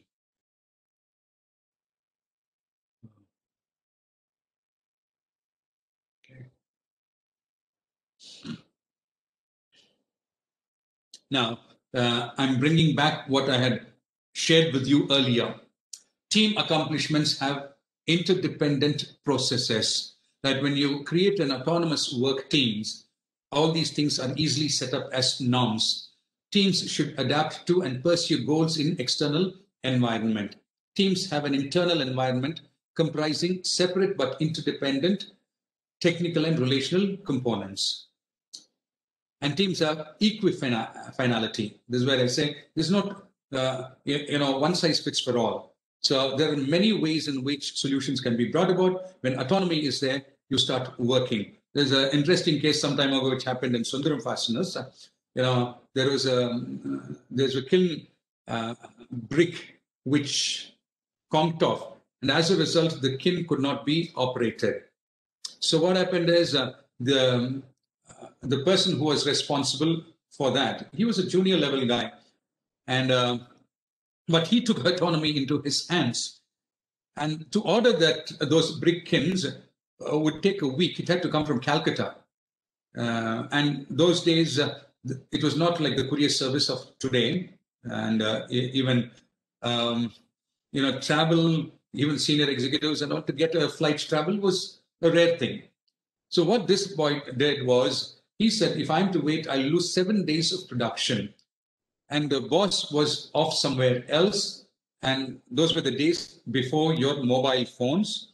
And he could not be contacted. So this man, he took an autonomous decision. He booked a flight. And the cost of that stones, those bricks, those days, was just 700 rupees. Right? But the loss was amounting to lakhs of rupees. So he took a flight, went there, he bought, he came back.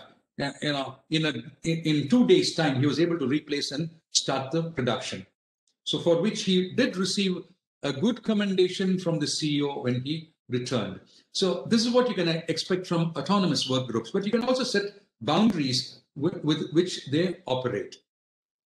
Okay? And there's an interesting case that I have to share where I was a part of developing as an internal consultant, autonomous work groups, self-managed work teams. This was in 2 products of India. Now, there was a constant complaint that, some tubes, they were those seamless tubes, which was used for the automobile industry, that they had a small bend. Nobody could find out. Nobody could find out. Years went by, nobody could find out. And then when this autonomous work group started functioning, one group which was associated with those production, they decided, we are going to crack this. So what they did, they closely followed all the movement or the directions this tube goes about right from the time it is finished manufacturing. So when they found it after manufacturing, it was good. But when it was about to be dispatched, they found some tubes had a bend in the middle, very fine bend, but it will be rejected when it goes to the customers. So what they did was they tracked it. Night and day they tracked. If it is not an autonomous team, they will not work like that. So they took so much of pride in wanting to crack it. So they found that at one point in time, after one given process, in one given shift, the tubes were bent. So they said, we are going to investigate this. So they found that that shift was a night shift. So they followed the tube. When the tube arrived for oil dipping, they were all pakka, very neat. And then after the oil dipping was over, because all this had been taken, a huge oil tank, anti-corrosive oil, and it was dipped and it's placed. So only in the night shift, after it was being dipped in the anti-corrosive oil, the tubes had a bend. And then they noticed, how did this bend come? Nobody was beating it about. Then they found that the crane operator who took this and dipped it into the oil and lifted it up, when he turned the crane, there were floodlights hitting his face. So it was too difficult for him to just keep staring. So he dipped and quickly took it out. So when he took out, he gave a small jerk because he had to take it fast and turn it around and keep. That jerk created the bend. And all that they had to do was shift the floodlights and the problem was solved. So this is the power of autonomous work groups. So this is the socio-technical approach that we do. So WAR, so Watchtower Executive, and internally we have autonomous work group. Right from the CXO team level down the line, if we could build a self-managing work team architecture, right? Response will be fast and taking responsibility will be much more than what the promoters think that they can achieve. Okay. In the US called International Integrated Reporting Council. Now this council consults organizations on governance and transparency in reporting. Right? They help you on your annual reports. And if this is what you have to report in the annual report, what you can do for the organization side also, they help you. On which they have certain areas on which you have to report and how you have to measure. So one area is on capitals. So they have about 6 or 7 capitals. I'm not sharing everything. So financial capital is there, human capital is there, and social capital is there. And then an important thing is relational capital. Right now, all these things have indexes, relational capital. And some time ago, when I was visiting their website, I found that for measuring and working on relational capital, this particular thing which I'm going to share with you is from a company called Relational Analytics. They recommended use this. And they said that even researchers indicated when people used this particular approach to relationship, the culture of the organization went up, right? The productivity went up. So there's a positive culture that is built in. Autonomous work group creates one culture, relational, this concept of relational index, or relational capital creates another. So here, there's a richness that we want to bring about for creating a high level of a fluidity of absorbing changes and responding quickly. Now, it has 5 drivers. Very simple to understand. What it talks about is, in teams, do you find connectedness among people? Is there a directness in relationship, right? Within team and team to team. And there is a way of working on it also. Then they talk about, is there a legacy in relationship? Is there a storyline? Right? If you are connected over a period in time, the richness in your relationship becomes very different. So do we have legacies in relationships? Next is depth, right? If I know one of you, there's one way of just knowing you, that you are a vice president so-and-so, and you're very good at work, right? You're a highly celebrated professional in this field. That's one part. The other part is, do I know you as a person, your likes and dislikes, your family life, right? And your part-time, your hobby, right? Your interests, the experiences that you've gone through in life, right? When I know that, my affinity and attachment to you is much higher, and the social capital that we will build together would be very different. So it talks about, do we have depth in relationship? Do we build depths in relationships? And the next is respect. You may be a boss, but I, as your team member, do I feel respected by you? Right? And team members to team members, do we feel that equity is prevailing in our team? And then when we are working as a team, do we find a shared purpose? Now, what this creates, the power of presence is created when we are connected. Then a storyline, breadth in the relationship. Storyline gives you the length in relationship. Depth gives you the breadth in relationship. It's thick. Respect says, I treat everybody fair. And shared purpose talks about being aligned. Now, just a quick look at, the behavior and the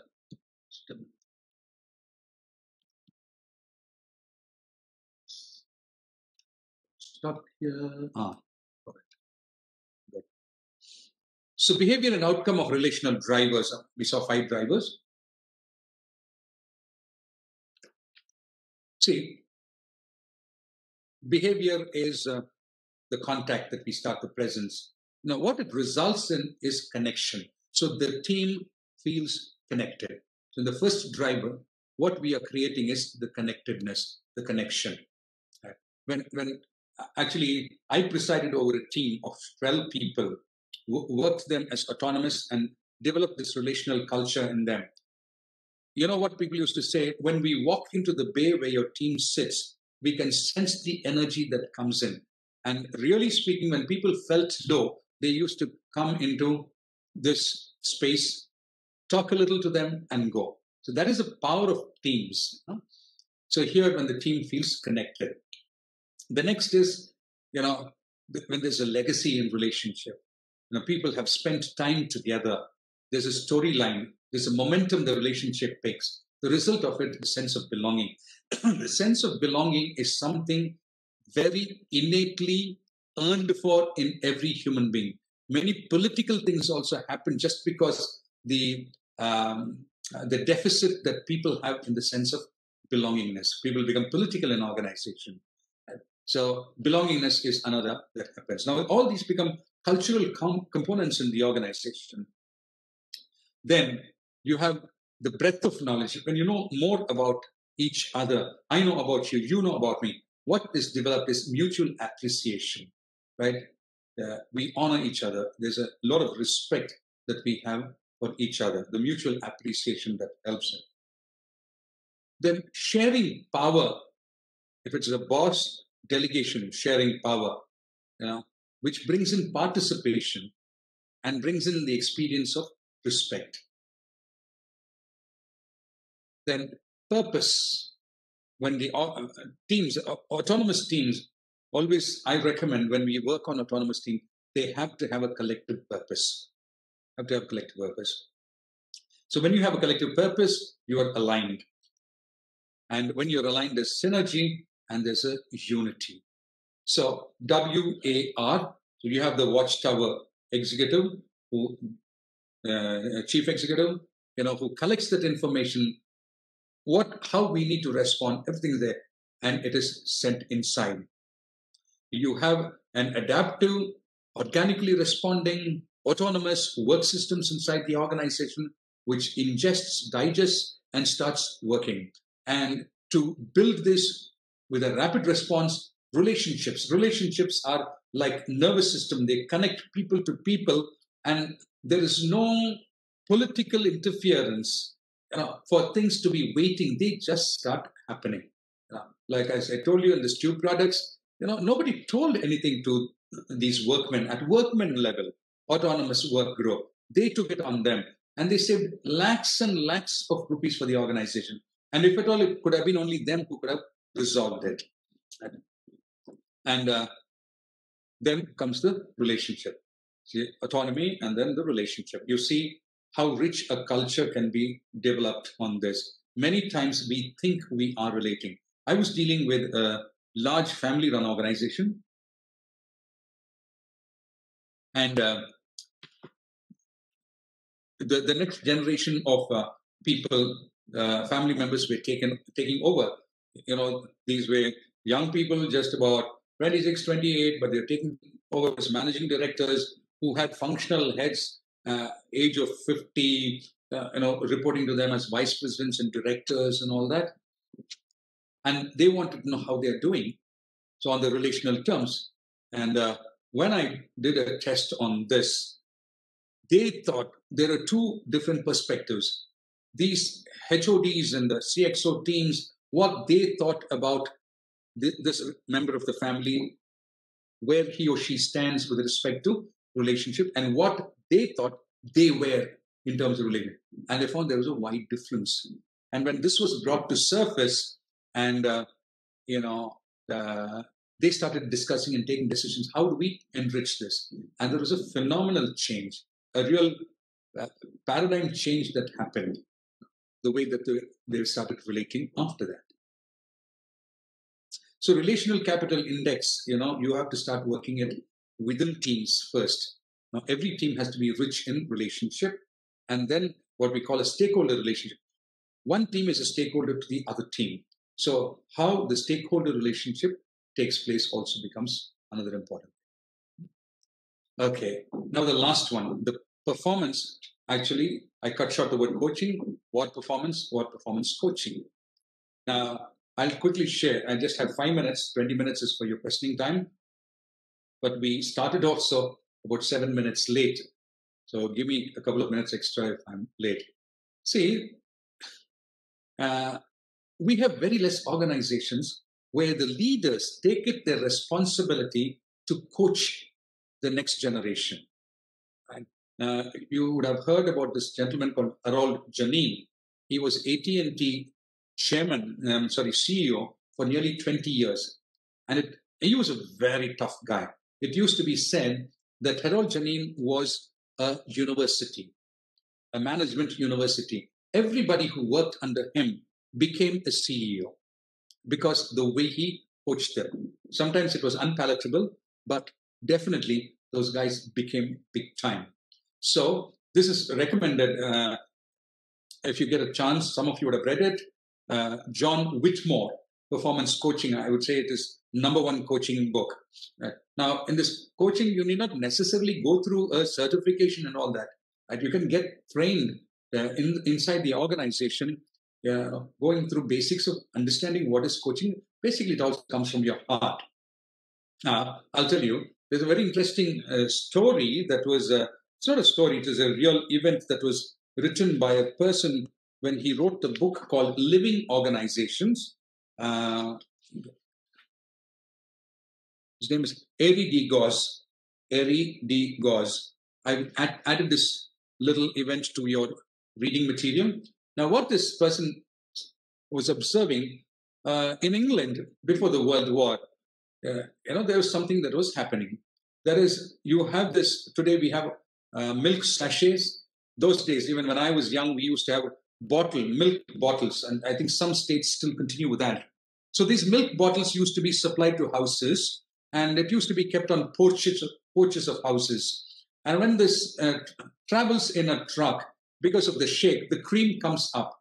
Now what happened is these red robin birds and the English titmouse birds, both of these birds discovered that this was a good food. And if they had a good serve early in the morning, it was done for the day, and it tasted good. So these open bottles the cream on the top. They came, ate, and then they enjoyed it. After the World War, what happened is this aluminum foils came in, and then they started covering the bottles with this aluminum foil. Now, what happened is, again, this Red Robin found out how to, pick and slightly tear and then have a help of the cream. Same way, the English titmouse bird also found it. Now, what happened is, observers saw that after some times, the population of red robins disappeared. But the English titmouse, they prospered. Behavior-wise, what they found was, this red robin, the generations became so used to this cream, and once they did not know how to eat it or help themselves, they did not know how else to have food, and they slowly started perishing. It's within that city. Now, but there were some birds which learned how to do it. But then after some time, these birds started dying. But English titmouse started prospering in this. What they found was, behavior-wise, red robin were lonely birds, territorial. Right? If on one territory, if a bird sits, other birds won't come. Whereas English titmouse were team-based birds. So quickly, when one learned how to peel off the foil and take the cream, it taught to the other people also. Right? So within the family, within the team, they taught each other, and the survival kept on going. Whereas red robin, it did not teach other because they were not social animals. And that's how that perished. So there's a big management lesson that was taken from this in two ways, I would say. Teams prosper, right? Individuals and people who are territorials don't prosper organically. The other thing is, when one generation teaches the other generation, the next generation picks up and prospers. So in organizations, I've seen very, very few leaders who really develop others, or consciously as a system, organizations encouraging this is not there. So quickly, let's see, leader as a coach, in what we saw, there is a structural shift. The CEO becomes a different person. CXOs. So a bit of group coaching from the CEO can always help the CXO team in taking over the CEO's responsibility, relieving him to be a watchtower CEO. Right? So our model requires this. Then accelerating this process will come from the internal leaders as coaches. Right? Managers can become coaches. Team leaders can become coaches once they are trained. So learning becomes accelerated in this. The organization will go through a transformative change culturally when you're doing this, and it needs to be supported in the transition. Coaching is the leadership style of a transformed culture. This is what John Whitmore says. Coaching is the leadership style of a transformed culture. So very quickly, I'll just give one model which John Whitmore gives, and then we will close it for questions. See, he talks about a GROW model, G-R-O-W. This is another acronym. Now, this GROW model, he uses it both for internal performance management as well as individual growth. So I'm going to share with you in both ways how this can be used. So in performance related, the first G stands for goal setting for the period as well as short term and long term. So the boss sits and works on the goal. Then R stands for reality checking to explore the current situation. So he not only talks about setting up, and he also sits and talks. So can you examine and say where we are right now, right?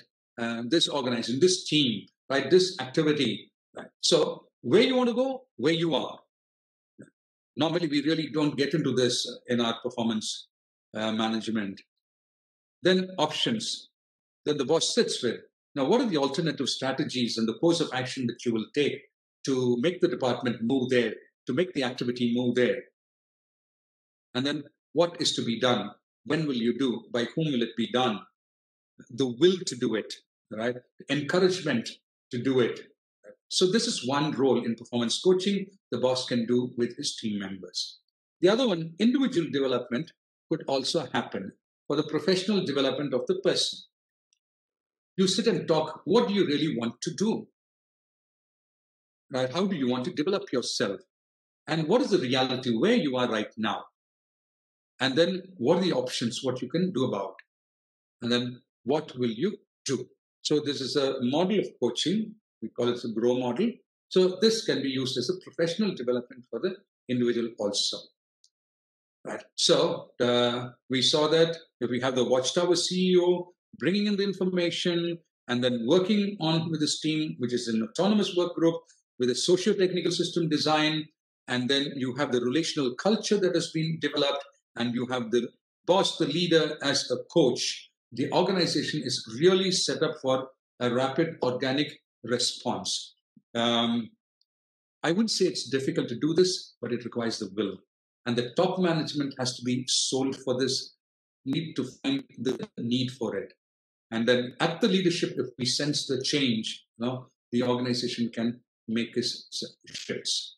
So in conclusion, what we've been dealing with is how holistic performance operates, wiring of the phenomenon that is happening in the macro-social system up to the job performer through a responsive structure and process. Then the transformative role of the CEO, where he becomes the Watchtower CEO, he becomes an organic head. Then the socio-technical system design for the autonomous work teams, which is organic and adaptive. Then relational capital, assuring a responsive and high-performance culture. And the leader becoming the coach. Okay. So now what I would suggest is, as you've gone through this, if you can also look at your action plan. What would you like to do? Really, you want to cash in on what you have picked up now. Not everything that I shared with you would have been new for you, but collectively all put together, some learning would have definitely taken place. The first benefit that you can get out of this is the shifts that you can think of doing for yourself. And then how do you take it across to the organization? Okay, now I'm open for questions. The questions which I don't say that I'll be able to answer all questions, but let me see. KK, you're going to moderate. Yeah, I see Sudhir, you put up a question. Do you want to just ask the question now that we have time? Maybe you can unmute yourself and ask the question, Sudhir.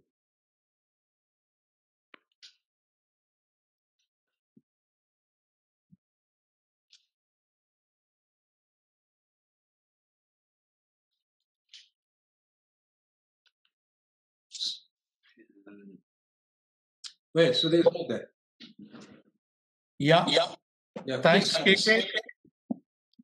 Thanks, Bhaskaran. KK, are you able to hear me? Yeah, you can call me Inba. Inba. Yeah. Okay. Thank you. Very insightful, Chief, to hear you and take the thoughts.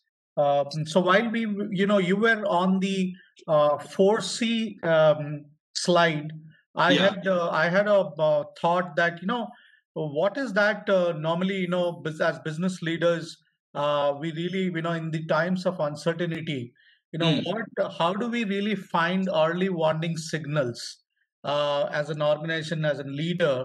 A lot of times, we look at, that fear is there. Given the industry, could suddenly change. And how do I really get into the early warning signals? While some of these, some of those points which you spoke are definitely, are some thoughts which we should really look at.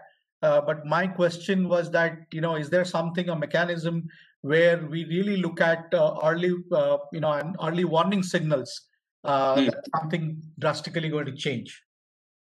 So what I would say is, with my limited sense, because such sort of an upheaval of change during my experience, I would say happened in 91, 92, IT revolution coming in, and the 9/11 and now it's happening. See, one of the things that I would suggest to be on the lookout was you have your business model canvas, right? And they create the touch points in terms of when the phenomenon outside, whatever is happening, in what way can it impact here? Sometimes there will be very slight indications of this, because I would say pandemic, has been spoken of by this guy, Bill Gates, for a long time. But none of us really thought that a pandemic can have an impact like this. But whereas looking into history, early part of the 20th century, we saw how it impacted people, lives, and businesses. So what I would say is, that's where I'm talking about the CEO being a part of various happenings, taking part in meetings, doing the sensing. But primarily, if you are asking me for a framework, with my limited knowledge, because I don't know how, what all can become a framework, but immediately what is available to us is our business model canvas. So from where you can look into, are there things going to be affected? These are the events that are happening. Can this be affected? Right. So connecting the phenomena with what's happening here. Yeah, and build on that with the new path in focus, so that you are really catching up with that if there is a change. Yes. Yeah. Thanks. Now, okay. Thanks, Abir. Now, see, look at the typical thing. Now, we've gone into actual teams to remote teams now. Correct. Right. And I did a survey. Across the cities, and I published in my LinkedIn. LinkedIn. I've sent copies to y'all also, where I found that nearly 60% of the people were just tolerating working from home. But then given the chance, we said, would you like to get back to office? They said, no, we would like to have a mix of both. Now, these are indications in terms of, is there anything that we can do about it? What do we anticipate? How do we prepare? What are going to be the new norms of remote team operating, virtual teams operating? How do we manage relational aspects in remote teams? So now these are all things that we have to start working, and possibly the ones which catch up early will become better in managing and winning the competition. Absolutely. Thank you. Thank you, Subir. Thank you, Subir. Anyone else? Anyone has a question can unmute themselves and ask the question. Inba, this is Srini. Yes, it was a nice presentation. Thank you for it. Thank I have you. a couple of questions. The first one, it's on in terms of the longevity of an organization. We spoke about the performance and the longevity of the organization. How many years, we see organizations now. Do you still think it's a key indicator of performance? We see organizations being merged, a lot of organizations being acquired one after the other. Is that, in your experience, I just wanted to understand, is still longevity of an organization a key indicator of performance? No, those are, what governs an organization to be bought over is a different aspect, but I'm talking about in the environment, have they played their game well? See, the thing is, the reason for acquisition, if an organization is plateauing and then, they don't know how to work on it and therefore they are conceding is one. There's also aggressive takeovers.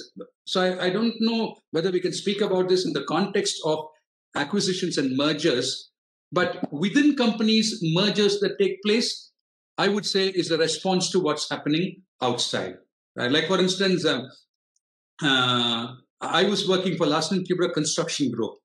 Till the year 1986, it used to be called as Engineering Construction Corporation. It was a separate subsidiary of L&T. It was treated very separately, very different policies and all that. But when the business started expanding, they found that in order to bid internationally and for larger jobs, if it becomes totally a part of L&T, and L&T's one division is going and competing in the global market, it makes much sense. So that merger was a very strategic merger, internal mergers. But otherwise, in terms of one company buying over the other companies and all that, whether it comes under the response of plateauing, and therefore, I think we have to look at it case to case. Longevity, I will not deal with that aspect, but organizations which have been having a natural death, Got it. Thank you. The other one, the anticipation, the foresee in the future. Yeah. One is anticipating. The other one is how do you persuade it to your shareholders or the board? What is your thought process into putting forth your anticipation, or what do you foresee? You always have your board, and I'm sure you have been part of lot of boards, and you would have foreseen a lot of things. How do you bring things to your board and convince them on what, as leaders, we anticipate, and convince them on your anticipation? Board members, actually, if they are shareholders, finally they want the money, isn't it?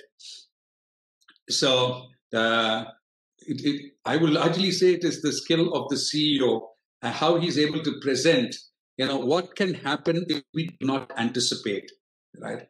Now, I would like to ask a question in return in terms of how does the board get involved if you want to anticipate? Because as a part of your function, you go ahead and do this, but how do you see the board getting involved in your anticipation? I'm just saying, even this COVID, I'm sure multiple leaders would have definitely had that persuasion. They would have already foreseen. They would have thought through this. It's definitely been there for the last 4 or 5 years. They would have definitely read through it. They would have done that. But to this scenario, how do you really convince, or how do you really put it across, or make sure that we take certain steps? That's where I'm coming from. You gave examples of those people who have already got few patents, who had already produced certain vaccines or testing kits, all of that. So I'm just coming from that part in terms of any of those, keeping your antennas open and seeing what's happening outside, but coming for certain plans and putting it outside to your management. That's where I'm coming. Srini, the question is very abstract because we don't have a case in hand. Now, do you have any case in hand where a specific plan in anticipation of the COVID was put to the board and the board did not take it? No. I'm just telling because one of the point I'm just trying to understand from that perspective, because we were talking that even 5 years before we had COVID and we were all not able to find it. So that was the reason why could as leaders we are not able to understand that. So that's the place I want to understand. Even if we know, how can we convince the board or leaders that we should take some action? Number one, right now, I really don't know whether it's a part of a JD of the CEO to be outside focused, because very few CEOs I see are really outside focused, because most of them are so busy, in taking care of increasing the shareholder value that they are only internally looking at it. Number one. Number two, if you are looking outside and you have got an idea, now it's not a sudden change. You stage it. You say that if this happens, and I would like to make this shifts. Now, it's not for an immediate sanction, but there will be indicators. I anticipate this, and I know when it is going to become critical. And at the time when it becomes critical, this is what I want to do. And if we don't do this, this will be the consequence. And I'm presenting this to you. Can I have your approval? Now, if we are very clear about our presentation in terms of what's the damage it can do, right, then I suppose your board will be able to understand. Right? So one of the skill of the CEO is how to communicate to people who really don't know the business in full. They know their own areas, or they just invested money and they put you responsible for it. So how do you convince? But you have to have a model very clear and say, what are the consequences of not doing it? And when exactly would I like to trigger it? So if you have a concrete plan, I suppose you can sense it. Got it. Thank you. Thank you. Thank you, Srini. Anyone else? Comments, thoughts, questions? Hi, Mbo, this is Sunil. Yes, Sunil. Thank you so much for your time. It's been a fantastic session. Thank you. Yeah, one question that I actually been thinking for some time now is that, what is exactly that one has to do to constantly challenge already existing very strong beliefs and assumptions? Right. So what is that one should constantly do? I mean, how do you challenge that? Now, are you clear about the existing beliefs, how it is negatively impacting the organization? Let's say not really. Now, supposing we pick up models for this. Now, if I were you, this is what I will do. I will have a solution for what is the alternative and how it can impact, and what is the present and what is the harm it can do. Right? And if we have this very clearly, and then present it, and I think buying it will be much easier, because people see, the thing is, when people grow into an organization, it is very unjust to expect that the CEO is an all-knowing God, because he's been good in one function and good in people, understanding people, and then slowly he comes up to that. If we give the right convincing model to them or her, I suppose they should be able to buy. But then, first of all, when I raise it, I have to be clear what I am talking about. Does that answer your question? Sure.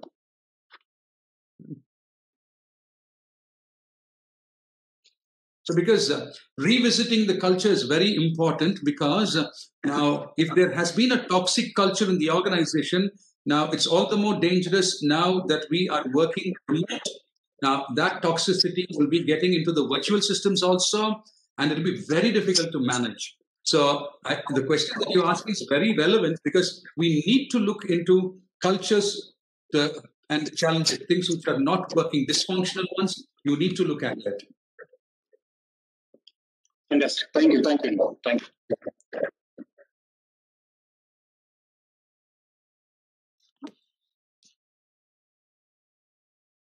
If any of you want to have separate sessions with respect to your organization, you want to have a one-on-one to understand, a brief coaching session will be available.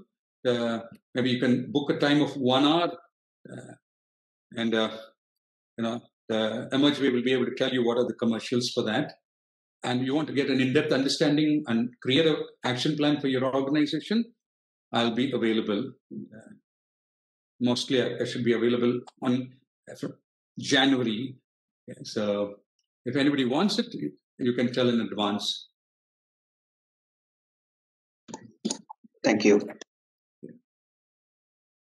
Any other thoughts? Any other questions? Anybody else? Sorry, one final question, Inba. Yes, Anil.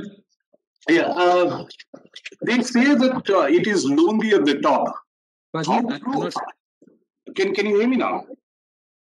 Yeah, it's a little distorted. Say that again. Yeah, are you able to hear me now? Yeah. Perfect. Now, I was just asking. They say that it is very lonely at the top. Yes. How much of this do you believe, and what would be your probably your suggestions to this team? The thing is, I think many times it becomes lonely at the top because we don't want to be transparent. If you get into the depth of that relational capital, developing the relational capital, you have a trustworthy team with you. Why should that loneliness be if you can come out sharing with them, right? So we are social beings, but then the techno culture, the technical system makes us lonely at the top. But if we are able to share, that's number one. Number two is probably we are at a paradigm where other people are not able to appreciate, because the paradigm that they belong to and the paradigm that I belong to are very different, because it is one up. Then also it becomes my responsibility to coach them and then bring them up to that level. Okay. The other thing I would say, if you're really concerned about loneliness, I would say get a coach, hire a coach now, where you have a sort of an accountability partner, a person where you will be able to share at least for a brief while, and work on that. But depending upon the level of your growth, and your understanding of the environment, the loneliness could differ. And more so, if people are not able to connect with that, the loneliness becomes much higher. But I would say largely we can deal with it, but we cannot completely eradicate it. Thank you, Inba.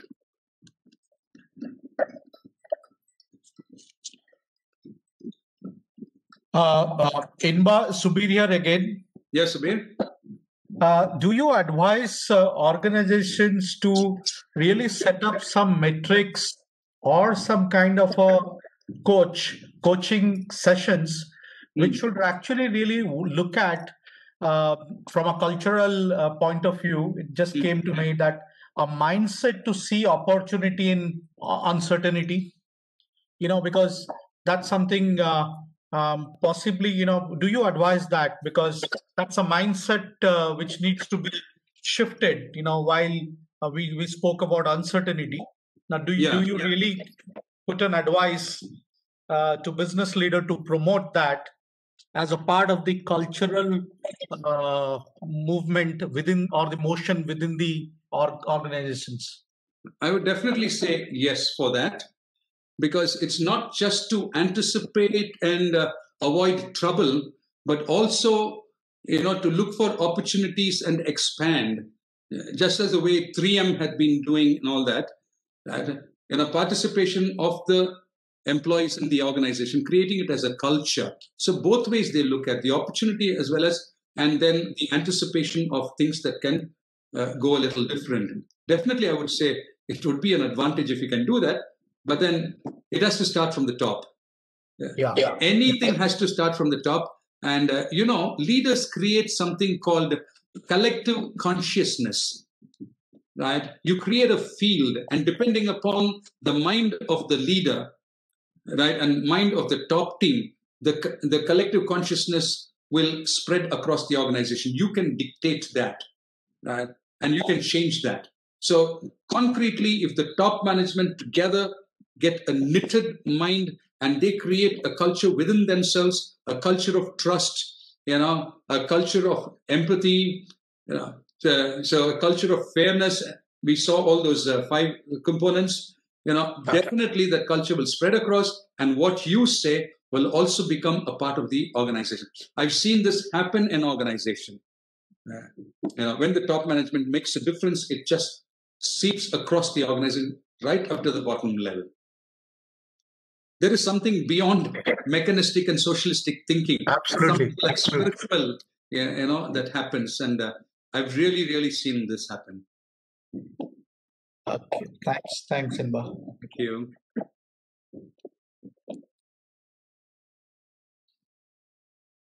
Okay, if no questions, we can bring it to a close. If no last questions, yeah. Thank you, everyone, for your patience and understanding. Thank you, Inba. Thank you. As usual, just taking it so nicely, like several hours glued to the screen to understand what you have to contribute. Excellent. Thank you very much for that. Thank you. All of you, I'll be sending out a feedback form. I'd appreciate if you can just fill that up and send it back to me ASAP. Also, if you had any thoughts or any questions that you couldn't ask during the session, please put it in there, and we'll try to address those questions as well. Sure. Very much. Thank you, and all the very best to all of you. Thank you. Thank you so much, Inba. Thank you. Thanks again. Thank you. Thanks, Inba. Thanks, KK. Thank you. Thank you. Thank you, Inba. Thank you, Sri. Thank you, Krishna. Bye. Thank you.